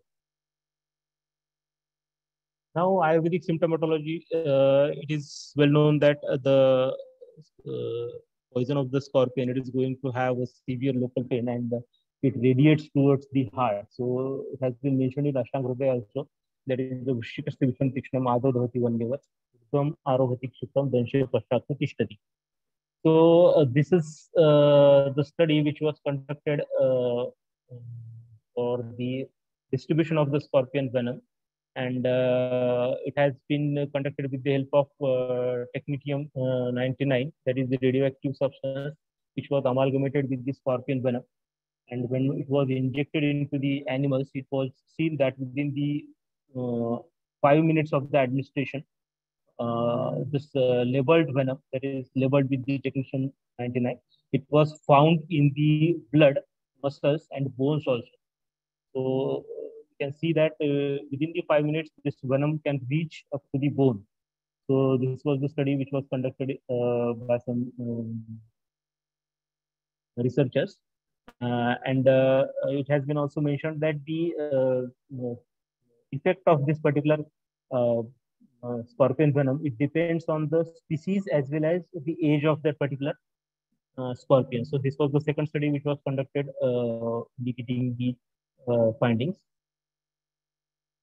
Then regarding the symptomatology, again we can see that the symptoms which are mentioned for the Manda Vishuvrishika are different, and Madhya Vishuvrishika are also different. In Manda Vishuvrishika, it has been mentioned that there may be Veputu Gatra Sambhava Rakta from the various orifices. Then there may be Daha, Sveda, and Dansha Shoka, including Jwara. And in case of Madhya Vishuvrishika, there may be Jiva Shoka, Bhojanasthya, that is dysphagia, which is also mentioned by the modern physicians. Then the Mursha, and this is usually seen in Madhya and Ugra Vrishika. In Tikshna Vishuvrishika also, it has been mentioned that there may be Shunars, Stabdagatra, Jwaraha, then Khair Bomnam, Shonitam, Kushnam, Indriyartham, Savidnam. There is again blackish blood discharge from leading from the orifices, and other signs which have been mentioned in the Madhya and Mandavisha. There are certain other signs which are mentioned in classics of Malayalam classics, that is Prayog Samuchaya and Kriya Kaumudi, and it has been mentioned depending on the entry of this particular Vrishchika Visha into various dhatus, that is Sapta dhatus. So depending on the reach of that particular venom to that particular dhatu, there are the set of the lakshanas which appear, and it has been mentioned in the this particular table. It is similar, just like that of the snake bite, where we have classified the symptoms according to the Dhatu of that particular snake venom. The patient's point of view, usually it is the unbearable pain at the site, and it is also radiating. There may be burning sensation, inflammation, and sometimes if it is a thing of a few days back, then there may be necrosis. So definitely it is the urgency of the situation. And when there is acute case, that is when the patient is approaching to the physician, definitely there are the initial signs, that is the severe pain. And unfortunately, we do not have any scale to measure that particular pain, and we have to depend on the words of patients. And the dual analog score, that is the better option to assess the pain of the patient, and depending on that, we have to treat it. Coming to the lab studies and investigations, we can see that we have to go for the count for the leukocytes, because usually it is raised. There may be some hemolysis also. Then we have to evaluate the electrolytes, because the vomiting, salivation, lacrimation, etc., there may be some electrolyte imbalance. Then coagulation parameters also, because at the high concentrations, the scorpion venom, it usually acts as anticoagulants. Then we have to go for the creatinine kinase and urine analysis also, because there may be a case of rhabdomyolysis, that is disintegration of the proteins, and it may lead to the muscular injuries, including the kidneys and cardiac tissues. Then we have to go for the chest X-ray also, because in some cases there may be pulmonary edema. Then there may be echocardiography. There may be some other tests also that can be conducted in case of the scorpion sting. In conventional medicines, usually they prefer the analgesia, that is non-steroidal anti-inflammatory, including some local anesthetics, that is Xylocaine. It should be adrenaline free. This is usually preferred in case of the local pain, and it can be elevated with this morphine, usually avoided, because sometimes it may cause dysarrhythmias. Anti-serum, this is again useful, and the study published in 2006 shows that it is more useful in cases if we are going to use the specific anti-scorpion venom. These are the some species of the scorpions, and against that particular species, we are having the antivenom which is available. So in India, we are having the antivenom available for the stimulus. So this is the particular scorpion venom. Then Prazosin is one more medicine which is usually preferred and which was indicated for the first time by Bavaskar sir. And actually, this medicine is for the hypertension, but it is having very good effect in the Parkinson's cases also, where there is development of the pulmonary edema. This is actually a competitive post-synaptic alpha-1 receptor antagonist. It blunts the sympathetic storm and activates the venom-inhibited calcium-dependent potassium channels. Peak concentration is reached in 1 to 3 hours, and plasma half-life is about 2 to 3 hours. Clinically, it starts acting in 1 hour, and maximum action occurs at the end of the 3 hours. It is easy to administer even in a rural setting.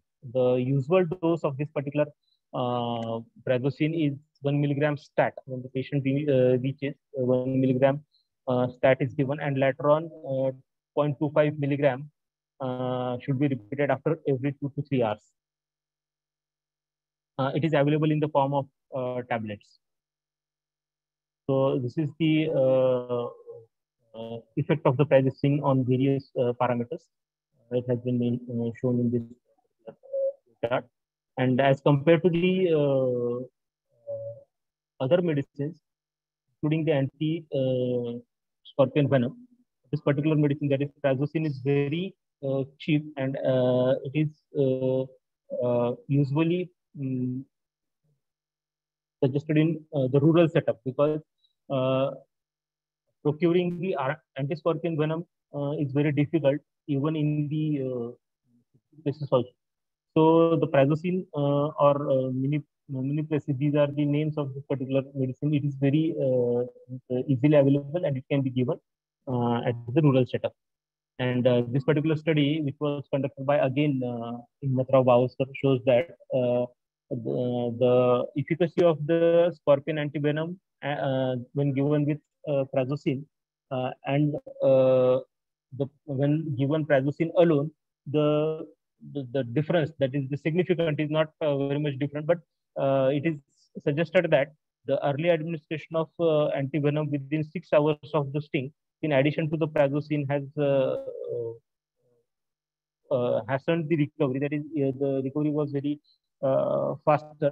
But they have also mentioned that the patient treated for the scorpion sting with scorpion antivenom and prazosin, incidences of the this improvement of the improvement and deterioration were similar in those both cases, but the group where the anti-scorpion venom and the prazosin was given, the recovery was a little bit faster. Another treatment which is usually suggested in this case is the glucose insulin potassium regimen. The dose of glucose is 0.5 gram per kg per hour, and insulin is administered at the dose of 0.3 units of the glucose. It can be prepared by adding 15 units of plain insulin to 500 ml of 10% glucose solution, and infusion and infusing it at the rate of 5 ml per kg per hour.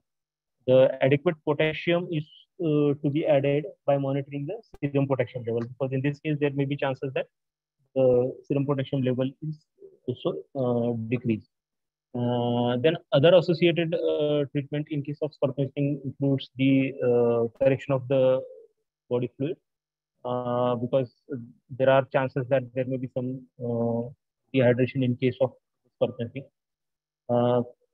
Correct acid-base abnormalities should be maintained. Then antihistamines, then adrenaline and corticosteroids, oxygen and respiratory support as indicated. If it is a case of pulmonary, there may be a reduced saturation. Then diuretics can also be used cautiously, because it may again help in reducing the pulmonary, as well as sometimes there may be a encephalopathy in case of scorpion sting. So that can this particular diuretic that can help in reducing the, and dopamine or dobutamine can also be used. Depending on the stages of the scorpion sting examination, these medicines are usually suggested. Again, this is the suggestion by Bhavsar sir, and this particular study was conducted on around 250 patients, and he has drafted this particular treatment protocol for the spot testing. So the first aid, it may include immobilization, including injection and the wound care if it is having some open wound. Supportive care, it may include the administration of NSAIDs and antiemetics. Then hypertensive therapy, it again includes the prazosin. Pulmonary edema, it can be treated with furosemide, and scorpion venom antiserum, again, if it is given along with the prazosin, it will have very fast recovery. The contraindications usually for the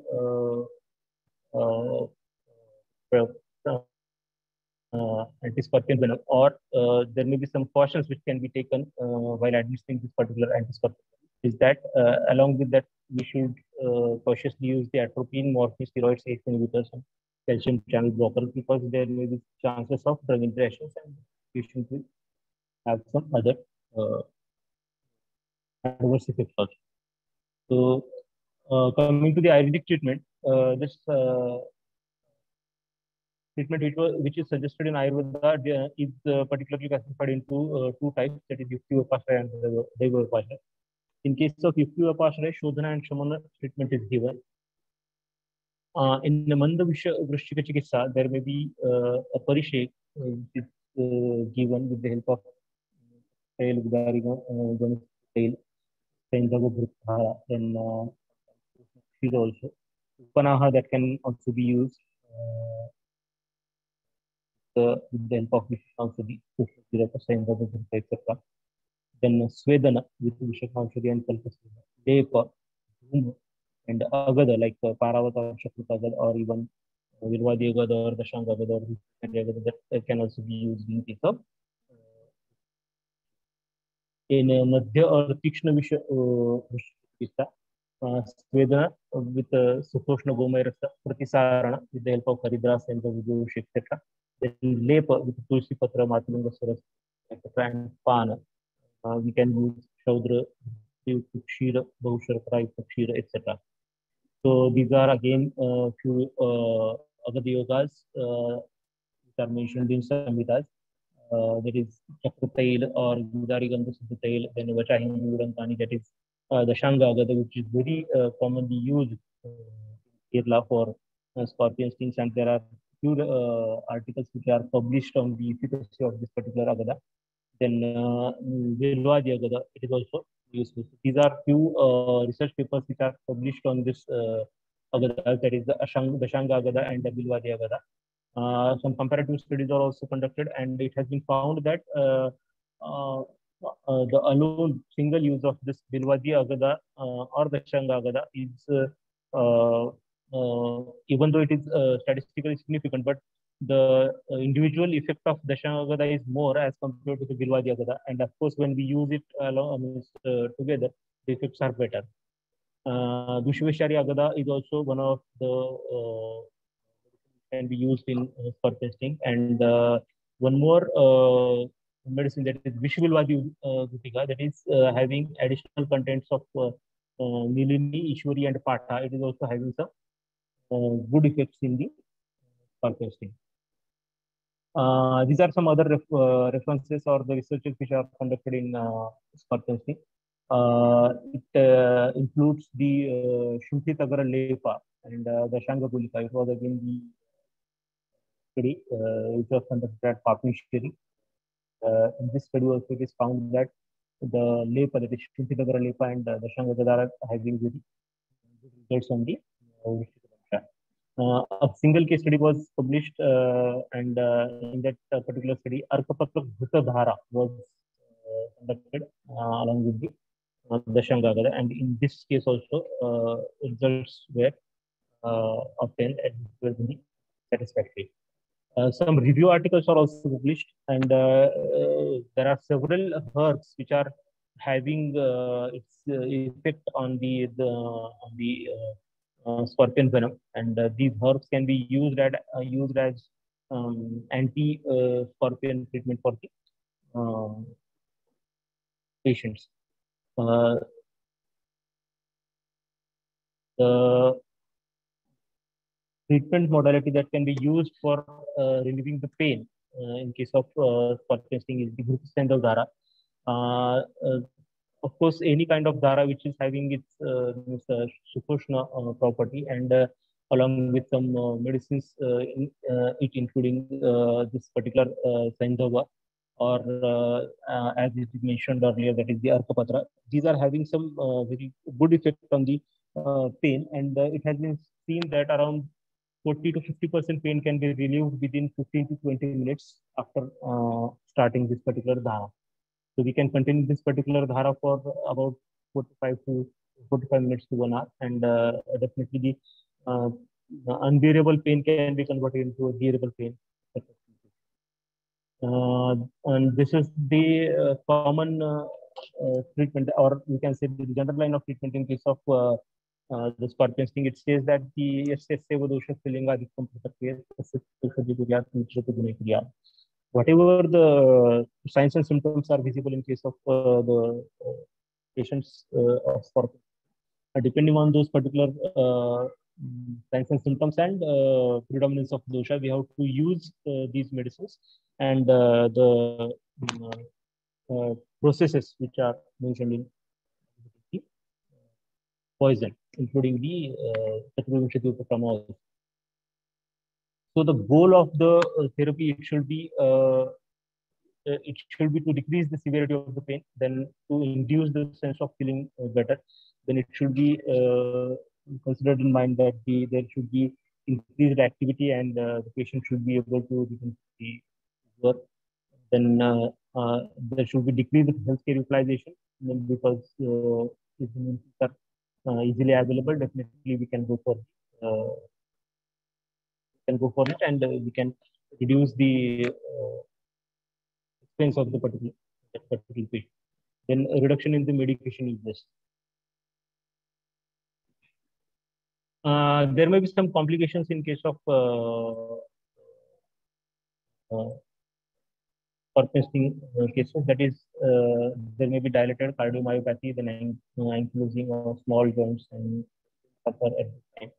Then there may be rhabdomyolysis, etc. So all these complications that we should look for, and we should avoid it, so that the patient should not suffer from it.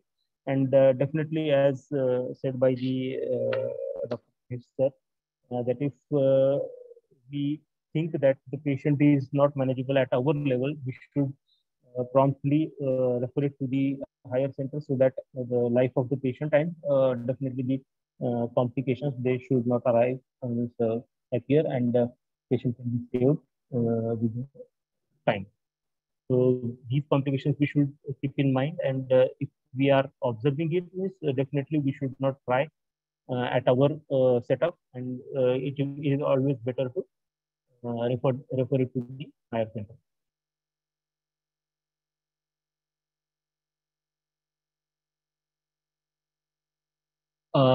Prognosis of the scorpion sting patients depends on several factors, as it is already mentioned, that is age, species, venom injected, etc.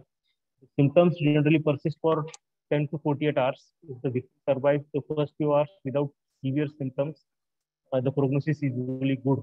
Worst prognosis can be expected with the presence of systemic symptoms such as cardiovascular symptoms or seizures or coma, etc. Mortality rate is usually about 4% with the children and elderly being, and it is less in case of adults. Death by scorpion, if it occurs, it is the result of heart or respiratory failure. These are the usual causes in case of scorpion sting envenomation. And now, how to prevent?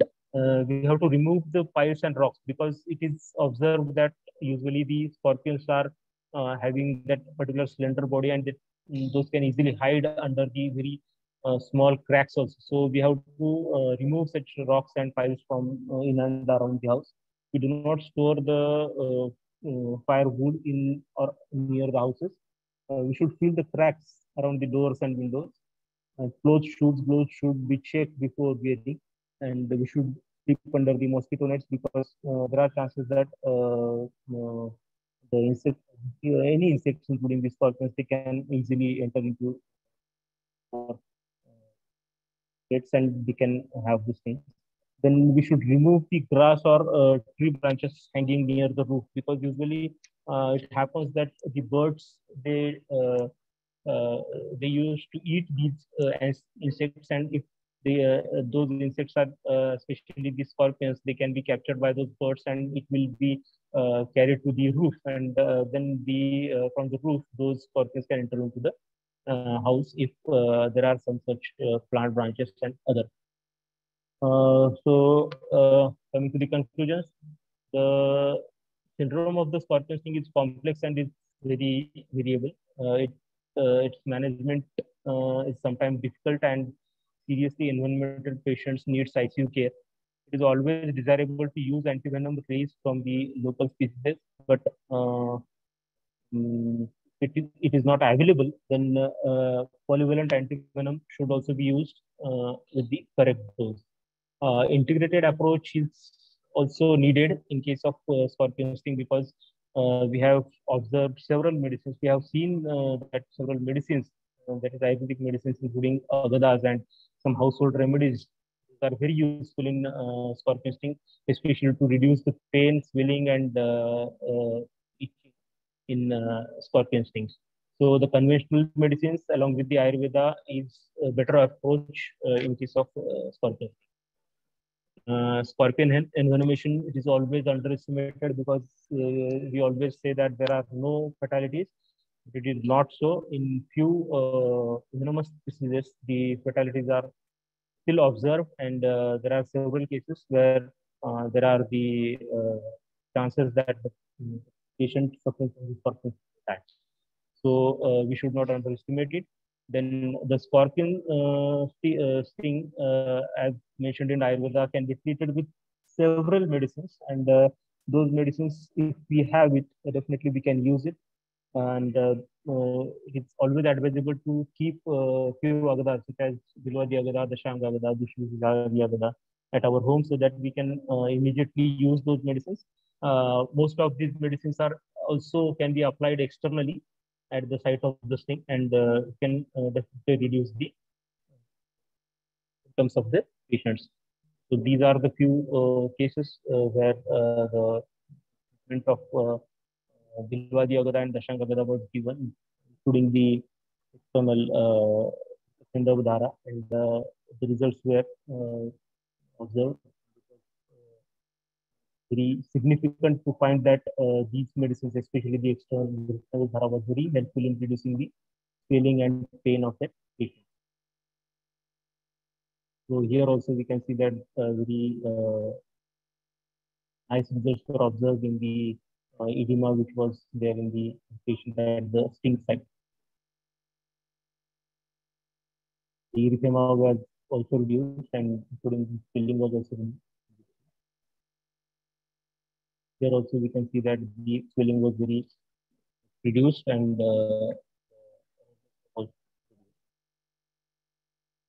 so these are the references.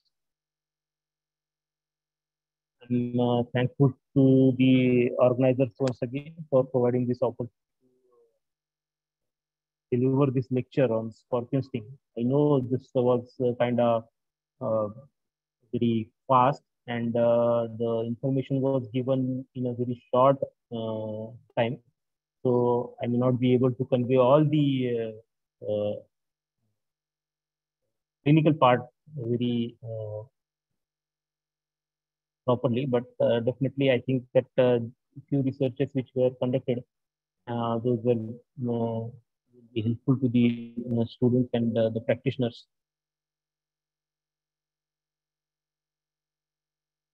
So finally, I'm thankful to the organizers, and I will be more than happy to answer the questions if there are any. And this is my email ID. So if in case I'm not able to answer it properly, I will be trying to reply it on your email also.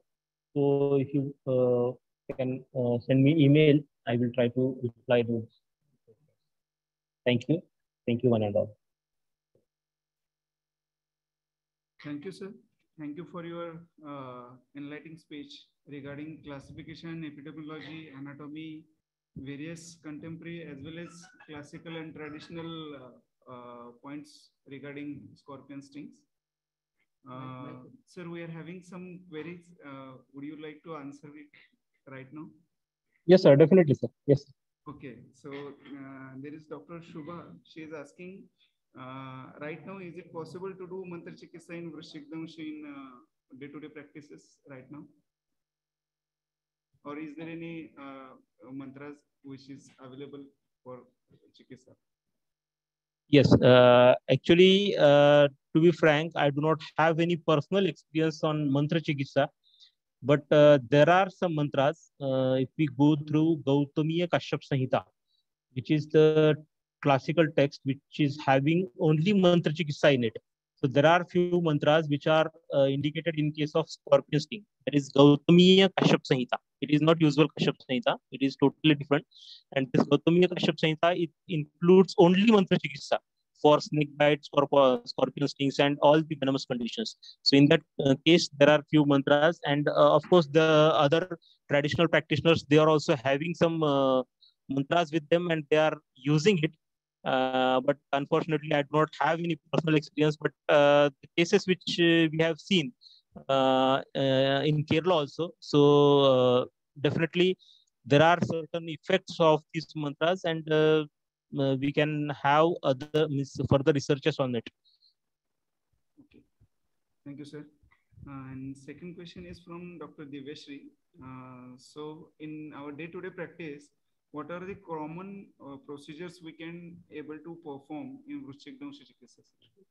Yes, as it is already mentioned that there are dharas that can be used, that can be performed. Grutta and Sendava, it is very household medicine that can be available. Then, as mentioned by Mahesh sir, that is Jiraka and Grutta, or including Shunti and Madhu. Or one paper was mentioned in this presentation also, that Tagar Shunti Lepa.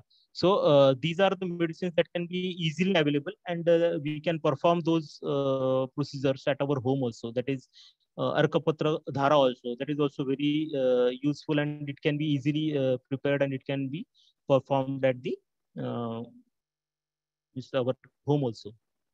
Okay, thank you, sir.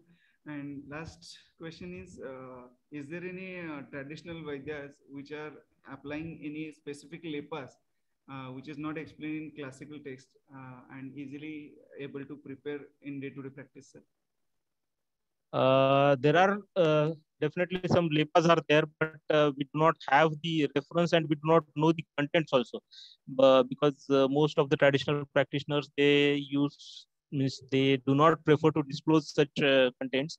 But we have seen here in Maharashtra also that those practitioners, they used to collect some medicines from the forest, and they used to prepare the lepa and they can apply it. But they usually do not disclose the content. But of course, we can guess that some of the medicines may be from our classes itself. That is, it may be Ishwar Muli, as it is mentioned by Chaitra ma'am. It is also indicated in scorpion also. So Ishwar Muli may be there, or there may be some Arkaputra is there. Then there may be this Tagara. So these medicines can be easily procured and can be applied, including the Vasanab also. It is also having some very good result in the case of scorpion stings. Thank you very much, sir, for your time and elaborative and descriptive detailed explanation regarding the scorpion stings and even research article. Sir, just a minute, we are having one more question. Can you explain more about preparation of Arkapatra Dhara by Dr. Rachna? Yes. Yeah, actually, this Arkapatra Dhara, it was not prepared by me. This preparation is from, I think, Ashtanga Rudaya, maybe. I am not sure. This article was published by a scholar from the Parshnikadu, that is Parshnikadu Chikitsa Kendra. I think he has prepared it and he has given it. I have gone through that particular article, and I have found that it was the comparative study on some kind of other dhara. So, but definitely this article, that link I have already given, that can be the doctor can go through it, and they can have the process for preparation of that particular dhara. Yes. Thank you. I hope all the delegates are clear with their doubts. And thank you once again, sir, for your kind, informative talk. Thank you. Now I will hand over mic to our HOD, Dr. Ramghoda Patil, sir, for thanks. Thank you, Dr. Nitin. So once again, the last event of this today's session, that is a vote of thanks, is important, and I will our regret to all the participants.